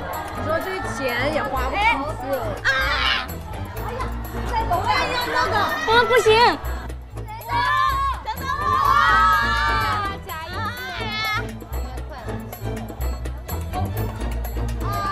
好滑呀，这个！拿了个记性来。现在是我的普通话学习时间，我有美丽小蛮腰，我有努力练习中文，也请你们为我努力升腰哦。每周6、周日晚8点到12点，上微信搜索“纯真小蛮腰小神助”，参与摇一摇互动，还有5万瓶小蛮腰请你喝哦，还等什么？快跟我一起来吧！料实才真才是纯真，本节目有超多真实白桃果粒的纯真美丽小蛮腰冠名播出。小分子渗透快，粉嫩牙龈笑出来。本节目由高露洁360联合赞助播出。肌存硒小精钻防晒乳，无粉质更水光。本节目由肌存硒小精钻特约赞助播出。心动不如行动，行动就来京东。本节目由小姐姐的好物推荐官京东特约赞助播出。汉方护体，守护追光的你。本节目由天然健康的 ABC 汉方纯棉指定播出。除菌除螨，一冲即净。本节目由奥妙酵素洗衣液指定播出。奔向前方，你就发光。本节目由随便怎么穿都很亮的彪马指定播出。曼妮芬，舒适更有型，天生就自信。本节目由宋健代言的曼妮芬品牌指定播出。上 QQ 音乐搜创造营2020，助力学员解锁海量资源。本节目由 QQ 音乐指定播出。荣耀30系列，光影之美，一瞬惊心。本节目由荣耀30系列指定播出。上麦当劳微信小程序，助力解锁学员闪耀时刻。本节目由麦当劳指定播出。京东61817周年庆6月1日全面开启，更多创造营同款好物尽享超值优惠。满199减100，一起618，一起逛京东超市吧。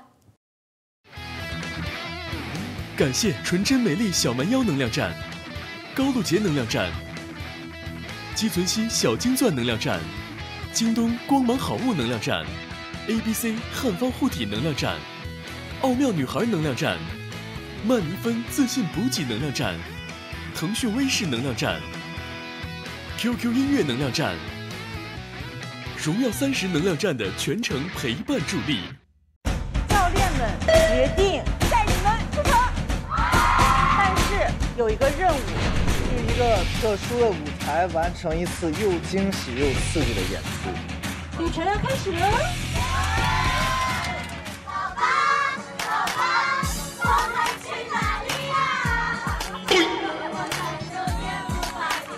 去哪儿？去哪儿？快走！快走！快走！冲！快点！快点！快点！快点！快跑！快跑！快跑！快跑！先到的先表演，快点！我现在很紧张了，我好想快跟上，跟上！这么多人吗？我的天哪！Oh my god！ 在这吗？确定吗？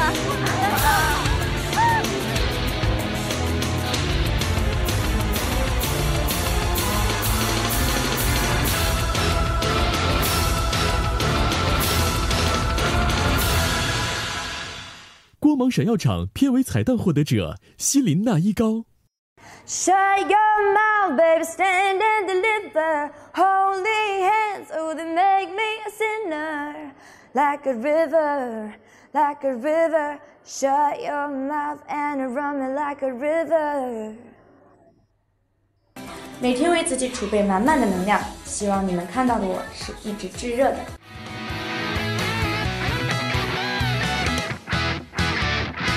创造营2020 Doki 大爬梯首场粉丝见面会，6月19日等你狂欢！登录腾讯视频 Doki， 选出理想阵容，谁最重要，由你决定。创造营2020每周6日晚8点更新，周日晚9点加料版，周二中午12点练习室，周四周五中午12点宿舍日记精彩登录。创可少女屋周一、周三、周五中午12点准时开门营业。更多精彩幕后片场日记，周一到周五快乐不停更，每周还有学员不定期直播，解锁心愿，快乐加倍哦。你人生中最光芒万丈的时刻是？在过去的10天里，我们和一些伙伴寻找到101位眼中带光的女孩，这里是他们的答案。他敢放弃985大学的通知书，参加那一年的征兵，因为他最想去的大学就是军营。他敢直面男程序员的刻板印象，挑他们的 bug， 因为他想用代码证明女性改变世界的力量。他敢在读了1年自己无感的专业后，在20岁那年退学，重新参加高考，因为他终于发现拍电影才是他一直想做的事儿。他敢不在意旁人的眼光，喜欢自己胖胖的身材。他想证明最佳尺码可以是 XS， 也可以是 XL。他敢去面对有2000人竞争的实习岗位，连夜飞到长沙，因为那是他10岁时就想登上的舞台。他敢一个人只揣着20块钱坐火车来北京，因为家乡的小镇已经安放不了他的野心了。他敢徒步深入沙漠腹地露营，不怕酷热与意外的高烧，只因为他不想让自己一直待在舒适区。这样的故事还有很多。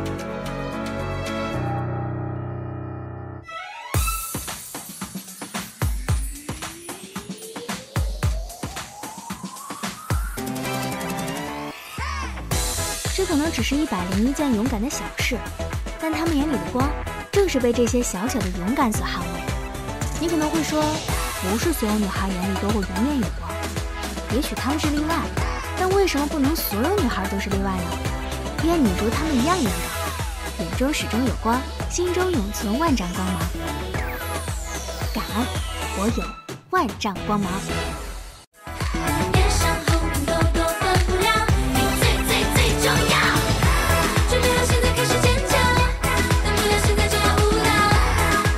打开微博，搜索“创造营2020”，参与话题互动，助力你支持的学员赢得节目彩蛋，更有签名照、节目周边等精彩好礼等着你。观看折叠剧情，超多支线故事等你发现，体验同屏直拍，学员高光个人舞台一键 get。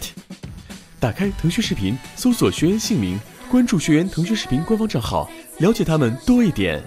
打开腾讯视频 Doki， 搜索并加入创造营2020，和万千小伙伴们一起聊。到腾讯视频 Doki 参与创造营2020许愿池活动，你许愿他实现，和学员在直播间里见。有你陪伴的每一天都值得被记录，学员们催你来腾讯视频 Doki 更新陪伴日记啦！创造营2020 Doki 大爬梯首场粉丝见面会，6月19日等你狂欢。登录腾讯视频 Doki， 选出理想阵容，谁最重要，由你决定。在腾讯视频搜索创造营，关注创造营官方账号，不错过节目的每一份精彩。来腾讯新闻看更多创造营2020学员资讯。微信搜索创造营2020，和朋友一起参与话题互动，为梦想畅所欲言。感谢腾讯新闻、腾讯娱乐、腾讯极光、极光 TV、QQ 炫舞、QQ 飞车、完美世界、新浪微博、新浪娱乐、时尚芭莎、Baza V、时尚 Cosmo、L、时尚先生 Esquire、时尚先生 Fine、知乎、哔哩哔哩、界面新闻客户端、中国网娱乐、橘子娱乐、谈资、微信公众号知春路可不这么想、芒果妈妈对本节目的大力支持。